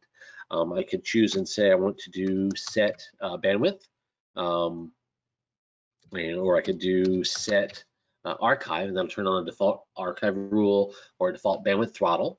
And those are embedded variables that are inside of the script right now, but they could be parameters where you say set archive and then you give it the parameters here in the script if you wanted to take it that far. What else could we do here? We could put it in read-only mode if we're going to be doing restores. So lots of functionality here from an auto deploy perspective. I'm going to do this auto deploy, set bandwidth, and set archive, and I'll hit enter. But I didn't specify a partner UID. It doesn't know where to install. It doesn't know what container this is going to go into. So it automatically says, oh, you missed this. This is a required component. What is the UID since I didn't specify it? We're going to go back to Postman. And we did an enumeration here for HEHCA. It's down here. We're going to grab that partner UID because I'm going to deploy in the HEHCA Canadian region. So we'll grab that partner UID, take it out here to my script, and just paste it right in. So what is it doing? It's an auto deploy. We did not specify, the service is not running, is not present. There's no profile product alias defined. We didn't tell it to take over encryption keys. We didn't tell it to force an install because there's nothing here to overwrite. We didn't tell it to store or copy an existing config file, but we did turn on the archiving and the bandwidth. So all of your parameters that you've specified will show up as parameters while you're running. If it found any conflict, it would error out and say, oh, we found a conflict. Do you want to force this? And it would specify what commands to force an override or force an install. This installation, like I said, it could take up to 2 minutes for it to go through all the various pieces. Once it finishes, it'll check the service and the initialization commands to make sure that there's no communication errors or things like that before it finishes. So if we've got anybody out there that's using a third-party RMM tool, you know, they're not utilizing RMM or N-central, subsets of this script or even the whole script could be very useful for you. Ideally, though, you'll probably pick this apart and use just pieces of this to set up a deployment for auto deploy, a deployment for documents, and then maybe a separate script or variation that you can use for an upgrade or an uninstall or a redeploy. Much like I had those individual .amp files for Automation Manager. It gets a little overwhelming trying to put it all into one script and then know what additional parameters I have to pass when you're going through a third-party tool. So I like having them as individual pieces there, but I keep this handy so that from any machine, oh, I need to uninstall, reinstall, or store credentials. I don't have to think about it or go check my syntax. I just run it with the parameters that I know. The job completed. Download the backup manager. Sorry, download the backup manager. It auto deployed. The backup service is running. It's now setting the archive settings. So you can see here it used the default environment to create a new archive rule that is active. So once it finishes that, it will set the bandwidth throttle. So setting bandwidth throttle. There we go. So it's set limit your bandwidth from 8 a.m. until 5 p.m. with 5 megabit upload, unlimited or -1 download. In kilobits per second with no limitations on Saturday or Sunday. And then there's no automatic cancel for certain plugins if they happen to be started during that throttle window. It'll just cycle it down to 5 megabits. Any of these variables here or in the archive could be changed inside the script, as I said. How would you use this? You could take this script, you could use it on demand, you could set up with a rule or filter so that as new devices are added into a particular container or partner, they automatically get the backup software. You ought to apply a profile and a product and all of those other settings so you don't, it's kind of set it and forget it. You don't have to go back and touch it. So in theory, you could deploy 100 or 1,000 devices as quickly as you could deploy 2 devices because you don't have to go do a manual download or any other manual configurations of these machines. Get the system out there, get a base full backup of just the C volume or all volumes with common exclusions for temp directories or patch or update directories, and come back and tweak it later to manage those 1 or 2% where you do need to do something different. Or you set this up as part of a automated deployment process for cloning of laptops or new virtual machine deployments. So that every new machine as it comes on board gets this new backup client tied to the NetBIOS name that's automatically embedded. There's no concern about server sprawl or new machines being spun up that aren't getting protected. So I've got an installation here. Let's just prove what that installation is now since I ran it. So I'm going to come back into my backup client here. Then I go to my overview tab. You notice there's no history now. I go into the device, it's 21.7, it's an all-in, it's a Device is Lenovo IdeaPad, so it's a different device name, even though the machine name is the same. Yeah, no history. My backup selections, I don't have selections set yet because I didn't pass a profile. So I can set up my new selections. I go into preferences, go to schedule. I don't have a schedule yet. I need to add a schedule. So I chose a very basic, modest deployment, but we're going to revert that now back to the other environment. I stored my credentials previously for this particular machine. So what I'm going to do now is I'm going to do just a reuse. So I'm going to run this. I'm going to do a reuse credentials, and I'm going to do a restart command. So it'll restart the service, and I'll hit enter on that one, and it failed. That's because it tried to grab those stored credentials from my previous installation and copy those back in over top of the current running backup credentials. As soon as it saw there were existing credentials, though, it aborted this process because it found the prior credentials. If I run the same command again with -force, then it's going to grab those stored credentials, apply them, restart the service, ignore the fact that there's already credentials there, and then I'll get myself back to the old backup client. And because it's already using the existing downloaded installation, I don't have that 2-minute wait. It's just basically wiping out one config and one set of credentials for another. I've used this in lab environments to have 3 different backup clients or backup managers running on the same machine to populate a lab or a dashboard or a UI. But you can use this to prototype or test. Store the credential, and then since it's not running your backup right now, go and use it to evaluate or perform some other functions, as long as you remember to set it back before the nightly backup schedule for the production machine. So service was running. Service was stopped, service is now restarted and running. And if I come back to my backup client and refresh, service is being initialized, so it's waiting for that service to start. We'll let it get up and running, and then we'll be able to see it back in the old backup client. Okay, so we've got most of the way there now. So I've got my schedules back. I got my bandwidth throttling turned on. I got my speed vault reconfigured. Yep, that's all through. I've got my backup filters. I go to the backup tab. I've got my selections. If I go to my overview tab, I've got my history. So yeah, right back where I was. So there were a couple questions that came through. Craig, I liked yours. Let's actually see if I can talk about that a little bit more. The backup client or the backup manager sees fixed disks, like an external USB hard drive or a NVMe drive in a chassis and things of that nature. Even though they're technically pluggable or remove external, it still sees those as fixed disks inside of Windows.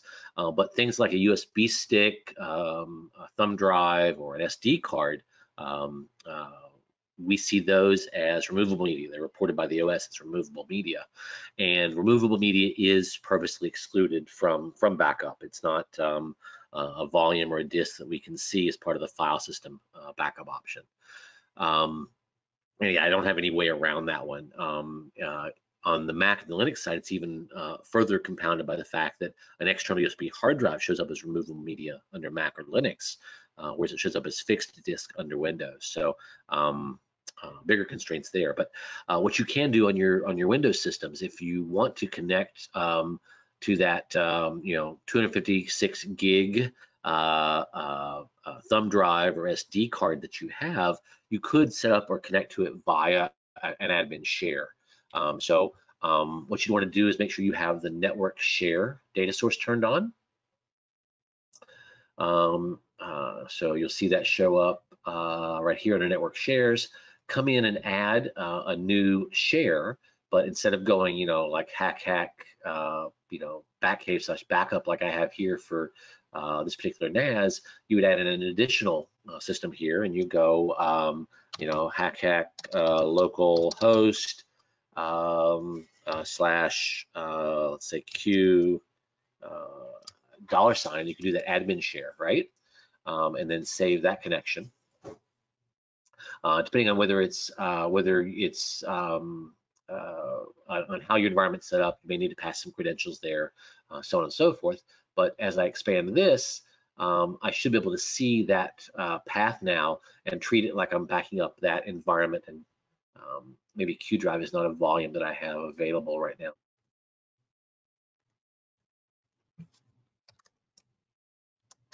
I may have to actually specify some credentials here, we'll see.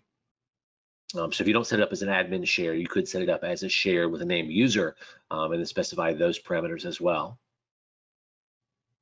Okay, so there we go. So here, coming through the admin share for $, I can see the files on $, whether this is a physical disk now or an iSCSI volume or um, memory card or what have you, you'd be able to grab these.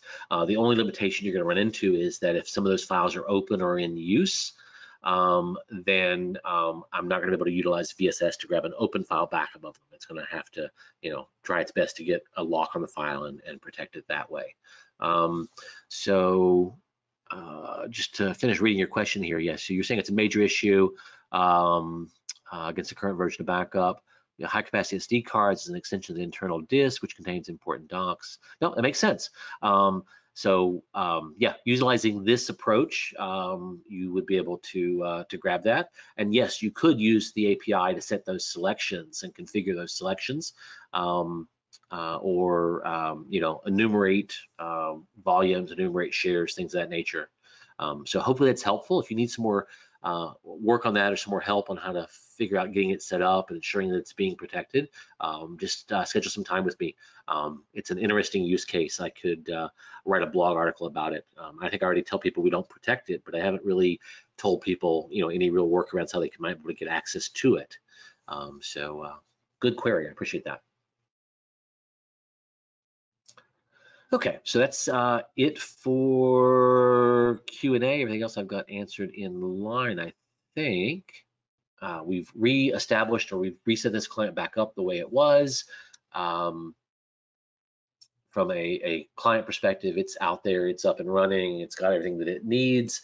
How else would I do configuration for this? Well, you can obviously come in through backup.management and do certain levels of control and so on for it. So yeah, hop into backup.management. I look at my various lists of devices. I see my successes. I see my failures. You might have an error count over here. You have 365 errors. A job was aborted. Here was an aborted. Here was a failed. And I can click on this and get the 2 errors that were here, and it'll give me the actual error message in addition to the count. VSS snapshot not found. Service stopped. Failed to send some files to storage. Well, if you see something like that, you don't really want to log a ticket. You just want to say, oh, automate restarting the VSS service that was stopped, this task store here, and rerun the backup job. So you can make some self-healing if you know what these error messages are, right? So getting the statistical information, grabbing it either at a client level or at a top level export level here can help you make the decisions. Sort all of your errors one way, look at timestamps when it was last successful, when it had a last login, when it last was synchronized off-site, is the vault in a failure state, all kinds of different metrics we're going to pull out of this interface. And then what do? Well, how do you take action? Well, you can pick a couple devices and you can issue a remote command to start backup now.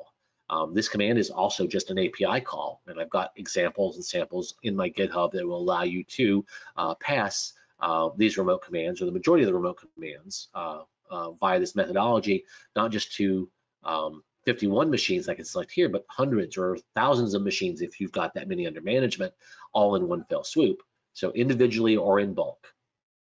Other things you could do here, you could obviously I set the GUI, I set the throttle and the archive schedules when I deployed the device, but you could come back retroactively and set archiving and bandwidth right here, exclusion filters, change scheduling, change selections, change the various settings, the logging level for debug logging and things like that, issue an update for the backup, set a GUI password to lock the client. You could come in and select multiple devices here and assign a profile or a recovery testing plan.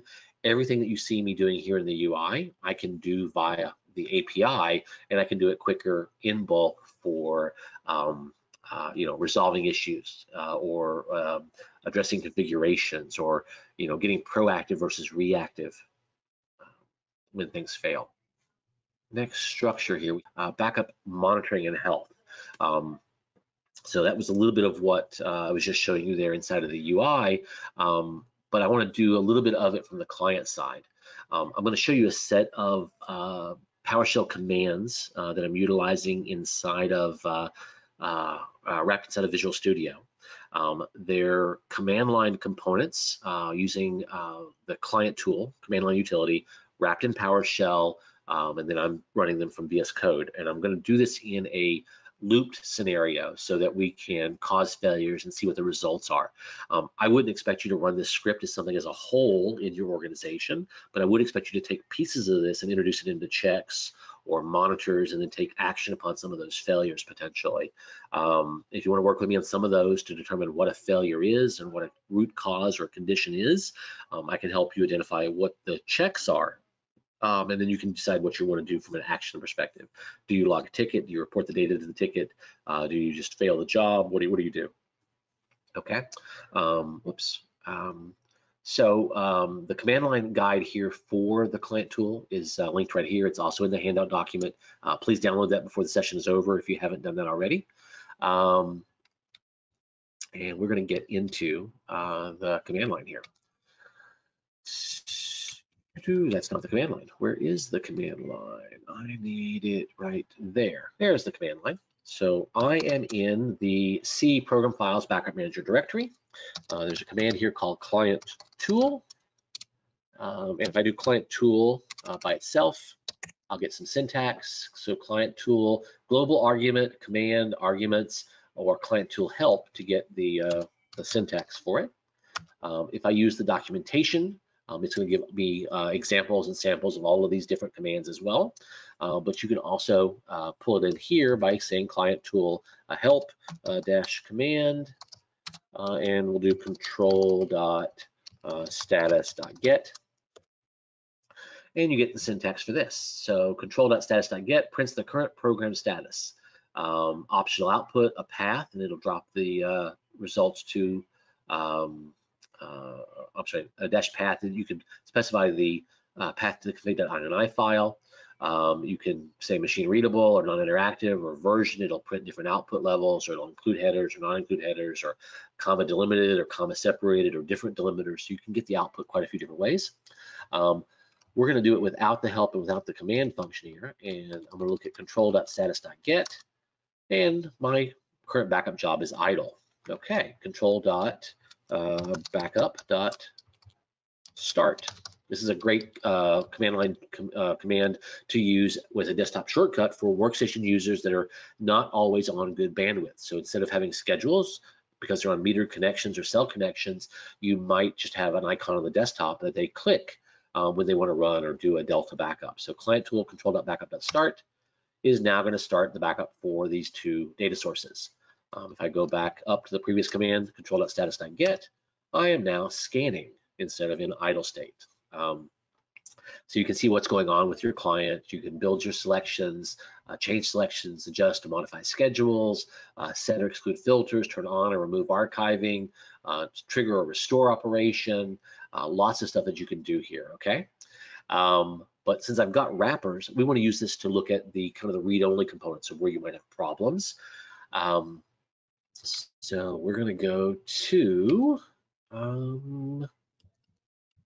believe here, and I've got a script here called get client errors. This is just version 2 of the script.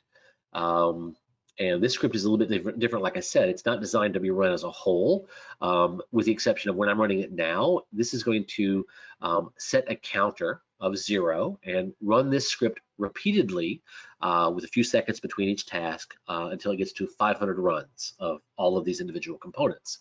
And the reason it does that is so that I can go break the backup manager and unplug network cards and cause things to fail to see if the errors are resulting the way I want and if it's giving me proper checks. So we're going to run this as an administrator, and I will accept the UAC. So what is this doing? It checks the product to see, is it initialized, can it talk to the cloud? It checks the application status, the process is running. It checks the job status. The job is actually scanning for a backup right now. it triggers a VSS snapshot. So it sees C&E volumes, and it was able to successfully snapshot those with VSS to be able to do or start a sample backup. It looks at the home node and the cloud storage node. This is the cloud targets where it's writing data or communicating. It does a upload and download communication to those environments, move some items around to check bandwidth and ability to resolve the cloud. It then gives me session information, configuration information on this particular client, so I can see what's going on there. And it is probably doing something else. We'll give it a moment. So it grabbed selections, current data sources, what's included for selections, what's excluded. So I've included my entire file system with normal priority, and then I've set exclusions specifically for CIntel, CTEMP, eOffsite, and eSeed. System state inclusive, all of it. Current volume filters, including FD and E. So those filters come in on demand after my selections. Current schedules, current archive schedules, file system, there's no error in the most recent file system backup. System state, the last system state backup had a couple errors. So you can see here, it couldn't find the snapshot and the service was not running and it failed to send some data to the cloud. Lots of different things going on here, a lot of status checks. I'm trying to run through them in a certain sense of order, but they're just going to run one after the other as I break or start or stop, close services, abort a job, may change selections, whatever it may be. What you've got here, though, is a list of commands you can use for other purposes, and they're very basic commands. It's client tool, control.initialization-error get, control.application status get, control.status get, VSS check, storage check, control setting.list. So those are the commands that are being ran here. I'm doing a little additional error checking here. I said, well, if the service isn't running, well, then don't try to run the command because it's going to fail. So I check first to see if the service is running, check to see if the process is running, and if those items are not running, then I just skip the check and keep moving on, and I try some things additionally at the end. As I get closer down here, though, I'm going to go through and look at my list of selections and my list of filters and schedules and say, of my list of data sources that are in my selection list, give me the errors for each of those individual data sources. So all of these, and they're prefaced with a little pound sign here and some help text. Each of these are standalone client tool commands wrapped in PowerShell to give you that particular output. And you can take that and capture the error code and act upon that error code if you like to then cause another function, like let's restart a service, let's trigger a backup job, let's log an error to check the firewall or whatever that may be. Kind of a starting point for some of you guys from a monitoring and a diagnostics perspective. I'd like to take it a little bit further, but the real question here is, what action do you take when you see some of these things? What would you do? Would you try to self-heal it? Would you just want to report or alert on it? That's what I want to do. Is I want to work with some partners on a few of these to kind of build out some best practices. And I need real world in cases and environments, not just me breaking the backup manager. I want to be able to pump this into an environment where you've got actual failures and alerts, and then let's diagnose, troubleshoot. What are we going to do next? Can we action it, or do we need to just provide information and alert on it?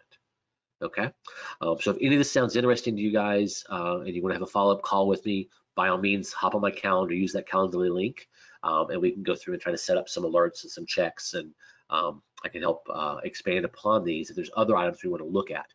For instance, there might be prior session history information we want to gather, or how big was the last backup, how big was the last archive, how long has it been since the last archive? If it's been longer than X, check the schedule, turn one on, force one for tonight, whatever that may be. Looking at different timestamps for servers versus workstations. Obviously, servers should be online, so if they haven't had successes within the last 24 hours, that's a red flag. Do something, not just trick an error, but kick off an on-demand backup. Restart the services if it can't phone home. Maybe restart VSS if it finds a VSS specific error that we know we can address by restarting a service, or schedule a reboot, trigger a reboot through RMM or through Incentral that's going to happen, after certain hours. So there's lots of possibilities here. Alan, appreciate that. I know that you've given me some good ideas and some other items. So yeah, would love to work with you on that one. Okay, so this guy, I'm gonna stop my script because the last time I did this, I let it run behind the scenes and it was slowing me down. So I'm gonna cancel out of this one.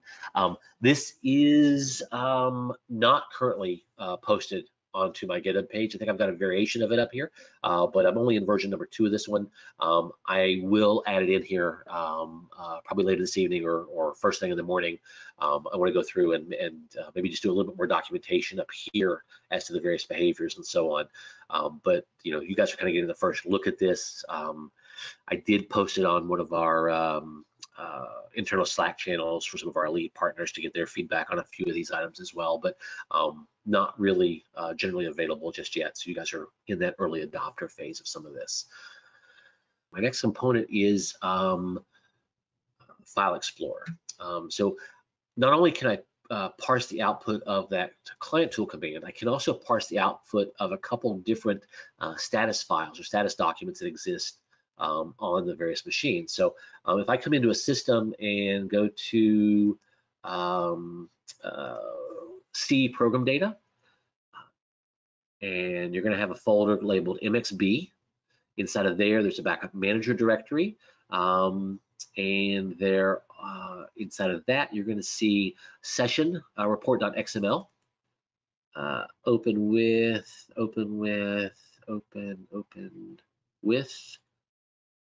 I used to open this up with Internet Explorer, but I don't have IE on this machine now. So let's go to Notepad++ and see if that helps. Let's see, view word wrap. Still not super helpful. Okay, so this is an XML document. And let's see here. The way it's listed, session statistics, account. Here's the starting entry for account and the closing entry for account. So the device name or the account name is laptop -53H so-and-so. Session ID. So the most recent backup session ID is right here. The plugin, file system plugin, was that last session. What time did it start? What time did it end? What was the selected size in bytes? The process size in bytes? The changed size count? Changed errors? How much data was processed? The count for files that were processed. So there's lots of good statistic information in here for each of your individual data sources that can be parsed out. Remove file counts from previous sessions. So you can see all of those different session times for each of your individual data sources, all the way back, I believe, to the beginning of time. So let's go and see what my oldest session is. My oldest session is going to be 8/8/2017. So that was my oldest backup session in here that I can look at, and I can see all of that statistical information here and determine, did I get a big spike or a big change, or was there a large delta? Did I send more data to the cloud this time than before? We can use this and parse it to give you those change control or configuration control. I saw a spike, I saw a drop, and then that might be worth throwing a ticket or throwing an error. Okay. The other component in there is around the status. So that was sessions. Now we're going to look at status. And let's do this with, so I don't want to do Notepad if I can help it. What else can I open this with? Open with WordPad, Office XML handler. I don't know if Office XML handler is going to do anything for me here. Let me see what I get out of that. Ooh, no, I guess Office XML handler doesn't want to work. Maybe Firefox will give me something visually pleasing. We'll see. Oh, yeah, that works. That's acceptable. So it didn't necessarily find a style guide for this, but at least this is a bit more usable and readable.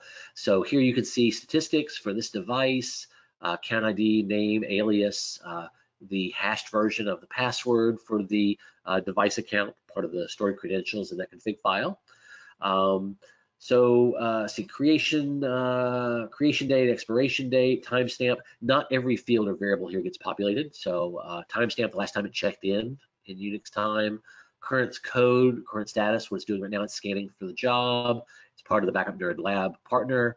current use storage in bytes, the OS version, client, machine name.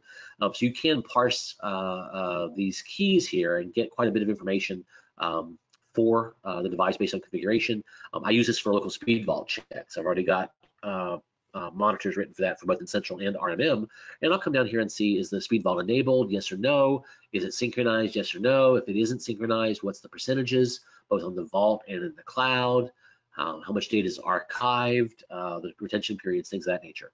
And then you can get down here and there's sections on each and every data source to see what the last session and the pre-recent session count information is. So we can see here for a given device what the current and last were if you don't want to monitor all sessions. So we'll get down here through all of the various plugins. Not all plugins are active on this machine, but we can see for system state here, here's my system state data. Here's my color bar. This is the color bar for the last 28 days, each number corresponding to a success, a failure, a ran, didn't run, what have you. I'll show you how we can convert that over to graphical information here in a little bit. All the various data sources for plugins. There should be data sources down here for restore sessions as well. If we've done any restores on a given machine. What else do we have? Bare metal recovery, restore information if there was any. So lots of good information that could be parsed and worked with. So the goal would be for you guys, if you want to work with me on this one, what are the checks and the balances and the actionable items you're looking to work against, and then I can help you identify how to grab that information, and then we'll figure out what are the actions that we want to take, and some of that may be on you based on scripting inside of RMM or a particular function or control you want to take. We may want to involve one of our other head nerds from an automation perspective, or I may need you to get involved with your RMM manufacturer for some of the scripting and their actionable items. Let's say you're using a ConnectWise or an Automate or something like that, that you may need to get them to help out with what's the actionable item if we find a failed result. Okay. So we're going to do some generating and exporting of reports. Why are you going to do these? Well, you want to pull data out of the console. You want to reconcile your invoice or your bill against actual usage, those kind of structures. Obviously, you can come into the backup.management console at any point and grab some of this data, but even that could be problematic because you have to log in to get it, right? So I'm in here in MHH computing. I set filters. I grab and drag and move columns around and put them where I want them. I come up here and hit the export button, and I can get a aggregate device statistic report for a given end of month or today, or a maximum value report to get usage for a given month. Is a single file or multiple files, and how do I want my human readable formats and things like that. And it's going to give me the columns I have selected here currently, and I can turn on more columns. Remember these short codes that I showed you at the very beginning that correspond to the different 500 plus different types of columns we have. I can get the data out, but let's say I wanted to automate that, so it was always the same data and always the same structure, always at the same time, always saved in the same directory.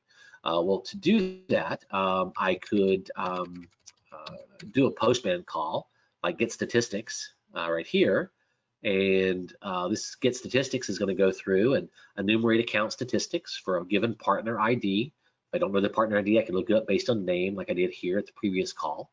I can have a filter to say only show me timestamps within a certain number of days ago, or only show me OSs where the OS name has star Windows star in it, so I'm only getting Windows servers or Windows workstations. Or I can say only servers or only workstations by using the OT equals 1 or OT equals 2 variables here.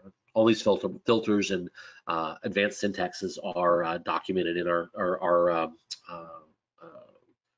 support site, or I've got blog articles that talk through some of the advanced filters and so on. These are the columns I'm going to export. So I'm going to pull out AN, AU, AP, TJ, TO, AR, MN, and so on, including some recovery credentials. I'm going to start at record number 0, and I'm going to pull 5 devices. And that's all I'm going to pull. But I'm also going to subtotal the count of devices, the sum of selected size and used storage down here. So we'll get some total numbers as well. And the results I get from that are going to be this. So I'm going to get result.result, account ID, that's my device ID, an auto-deployed device, under this partner with these settings. So account name is this, active data sources or file system. It's under the Backup Nerd Lab partner. The AU, which is the device ID. Let's see, FJ was the most recent file and folder backup status. Here's a size count for file and folder selected size. Here's the machine name, the NetBIOS name. What else? We've got the partner reference. In this case, it was just 500 tied to a fair use capacity or whatever freeform text you really want to enter there. Disaster recovery status of the last recovery session. Here are the links to the actual screenshots. Let me see if I can click that screenshot and actually get that to come up. Follow the link, control click. I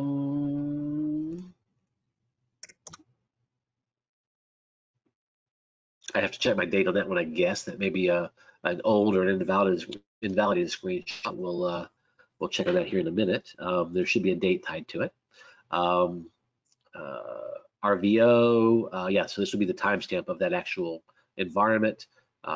This would probably be the completion time or the total restore time. Here are my color bars over time. So I've got successes except for the current running status. YV, this is synchronizations information for the local speed vault, so 100% synchronized. So all of those columns are interesting, but if you don't know the column names, you got to go cross-reference and look them up or look at those documentation articles that I showed you a little earlier. I can make this a lot easier for you, and I've already built those wrappers inside of PowerShell. So we're going to move back over into this environment, and we're going to grab the get device statistics report or script, and we're going to look at some of the things that we've done so far today.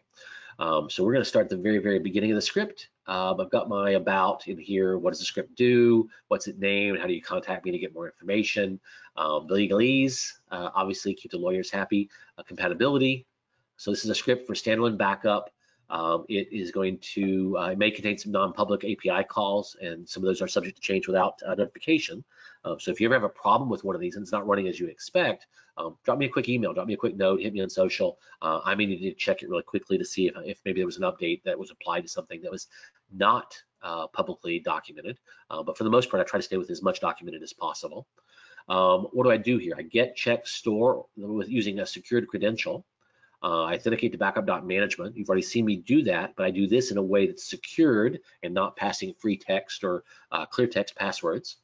I check the partner level, enumerate or list the partner. I enumerate a list of partners underneath me, present it to you in a graphical way versus a JSON list so that you can pick them from a selection list. I then enumerate all the devices under that selected or selected partners and let you GUI select those.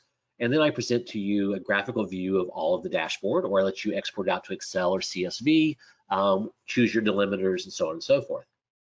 So all of those are parameter functions that can be ran against this script. So we're going to run this guy really quick. So here it is. We're going to pass some additional parameters because I've got defaults set that don't export and don't launch. So I'm going to break the script and we'll do //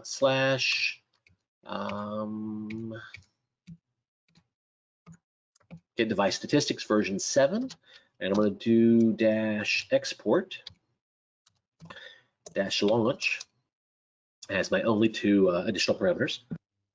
And we'll run this now. You can see how it's changed that export and launch flag up here. It wants to know the name of the partner that I want to run this against. Remember, I did a partner lookup a script a little earlier based on partner name. So I'm going to run this against my SE demo environment. And I'll type that partner name in here. It is exact case sensitive, just like the prior query. You'll notice I didn't enter a credential to log in. It read my credential file that it found, saw my partner name, my user ID, and it knows my password is there. It's reading the encrypted format and pulling it out and decrypting it based on the fact that I'm my current logged in user and my user profile on this machine. This script would not work on any other machine. Even if I move those credentials over and the script over, I would have to recreate the new credential file by re-entering all of my user login information. If it can't find it, it will prompt me for it. So now I'm going to go with SE demo. That's my sample environment from a lab perspective. So I'll run that one. It queried SE demo. It found the partner ID. It found the GUID for that partner, so I could actually do auto deployment to that container. It presented it to me in a graphical view. This is out grid view. It's a component of PowerShell. It allows me to build menus or selection lists or give me a bit of a formatted output that I can work with versus having to deal with everything in text or dump it to Excel. I can sort and filter on this one with various criterias, or I can just search and say, show me the Latin America container or partner, or show me one that's the Asia Pacific, or that are in production, and so on and so forth. So I've picked this. I'm going to pick the top level. That's going to give me the parent, not the end customer's creation time, converted from Unix timestamp into human readable UTC. Here's my partner UID for those auto deployment strings, like we did when we deployed a client a little earlier. The trial was never created for these. They went straight into production at the beginning, so they didn't have a trial expiration or a trial start time. So that information is visible here as well, and we're going to hit OK. It's now enumerating those devices.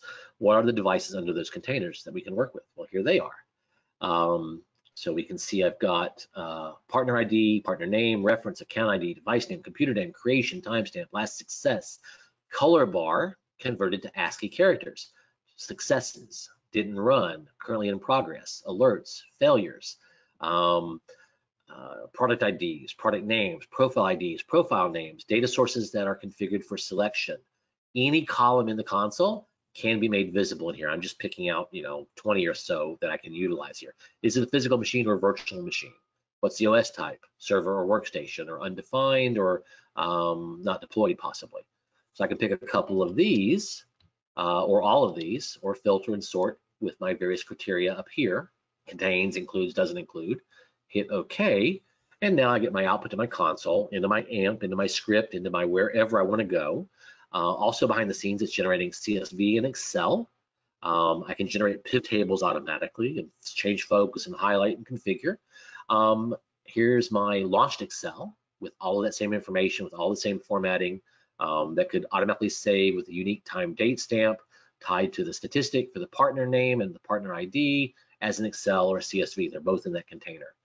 So lots of things you could do here. I have subscripts that can use this and send out as an email.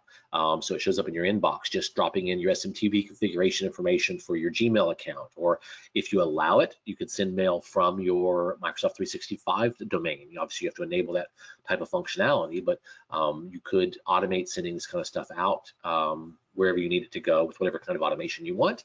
Or just because you can pull it this way and work with it inside of the API, we could drop it to the console, drop it into a log, and use the checks and balances in your RMM tool to push this into an error or a ticket or a log or some other format or location. Okay. I know that was a lot of leading up to this particular point, but it kind of ties a lot of those things together. If we go back into my script here, I said I'd do a lot of these things for you a little earlier. So I've got my functions in here. And these functions are for all the various things. Here's a function to set API credentials. So this creates and stores those encryption, those login credentials as encrypted values in a key file or text file. If it can't find it, it'll create a new one. Here is the get API credentials. This reads those credentials. If it can't find them, it'll ask you to recreate them. And then finally, this get API credential, I'm sorry, not get, send API credentials actually logs into the cloud with the credentials that either were just set or just received. And if it finds an error or a failure, it will recycle for this and say, hey, invalid login, invalid problem, please re-enter your credentials, try again. If you do it too many times, it's going to lock you out of the console for a while. Conversion from Unix time to time date, to date time, sorry. So here we're taking the seconds from January the 1st, 1970, and converting those seconds into UTC time. That single function works really great. Here's my save as CSV as an Excel file, does the conversion. Here's a PowerShell wrapper to get partner info. So it takes get partner info, passing just the partner name, We did the script in Postman a little earlier, all wrapped in a nice function in PowerShell, convert to JSON, generate an output. If there's an error, then do this. Don't allow users or partners that are of a certain level type, so it restricts those. It makes me enter a new partner name so I can work at an MSP or reseller level. If it errors out, print the error or force it to re-enter again. So some nice logic in here to go through that full process. Enumerate partners. This lists all those partners. So fetch all the partners under this partner ID, fetch recursively, give me all of the statistics from 0 to 22, the various partner statistics, and then present that in a list using that out grid view that I can graphically select the partner from. Get devices. This gets my device list with all of the various columns. This was the last call we looked at in Postman. Pass a partner ID, pass a filter, pass a list of query columns to query sorted by creation date in descending order with this subtotal for up to how many devices. I think 5,000 is my default in the script, but it could be less, it could be more. Convert it to JSON, upload it. Once we get the results, I don't know what AR means or what AU means. Well, so I down here create mapping, create a new array based on the fields I want and the right mapping that I want. I lost my mouse here, bear with me a second, I gotta find it. There we go. So down here I take device result dot partner ID and make that a column called partner ID. Setting.an is the device name. MN computer name or machine name. AL is device alias. Down here I take creation, timestamp, and last success, and the results are in Unix time, but I convert the Unix time as I'm cycling through and enumerating these. Here I take the last 28 days and various color bars and convert those and replace the number 8 with a particular ASCII character, the number 1 with a particular ASCII character, so you get that graphical view. Here I take bytes and convert or divide by 1 gigabyte to get all of my units in gigabytes. So a lot of that work has been done for you. All you really need to do is come in here and take this and say, I need 4 more specific columns, drop them into the query here, come down here, name those, and adjust the output so that the output is in the format you want, and you've got new columns showing up in your rows. The rest of this here, pretty much determining outputs. Does it generate a CSV? It looks at the various structures and then runs this or runs that. If you said to launch it, it looks to see if you have Excel installed. If so, it will launch Excel. Otherwise, it'll launch the CSV. So, 572 lines to get a statistic, but there's lots of reusable components inside of here that you would use, or I reuse across all of my scripts. This is just one of the more advanced. I've got another one here that's going to be outside of the scope for today, but it'll go through and enumerate your usage, break it up by servers, workstations, documents, Office 365, look at it billing over a given month, and then it will create a pivot table for you and summarize, so that way you've got a nice reconciliation that you can go against your invoice or your bill, or turn around and use to generate your invoices for your customers. Okay. Craig had asked here quickly, could he please see the command prompt screen again, showing the client tool commands? Absolutely. Let me bring that back up for you now that we're concluded. Here's the list of client tool commands that are available. So you just do client tool space help. And then, of course, the other syntax for that, or the other use for, or the other capability there, is to use the link in my handout document to open up the documentation page for that. And once you get into there, here's the command line interface. It tells you where it is in Windows, Linux, and Mac. It exists in all three. The way the syntax works for the commands. Here's a summary of the different types of commands. So like archiving, control archiving add, control archiving list, control optional commands, syntax to do the various pieces, and then you can actually grab an example here that you might actually build and play with. So lots of structure there, and if you need something above and beyond what you see here, or you've got a question on how you might use something, don't hesitate to reach out. Okay. At the bottom of the screen, at the bottom of the screen, the commands that you've already ran. Sure, I can show you that. Let's see. So we're here. So what did I do? I did client tool control status get, and I got the idle control backup start, which gave me the file system and the system state. That was what was configured. And then control status get, which is giving me the scanning. If I do that now, I'm in idle state again. Okay, hopefully it helps you out, Craig. And then there was that PowerShell script, which has a lot of those commands dropped into it as well. That one I will be posting up to my GitHub. So feel free to clone that repository or download or pull those down here shortly, or check back on that one to see the new items.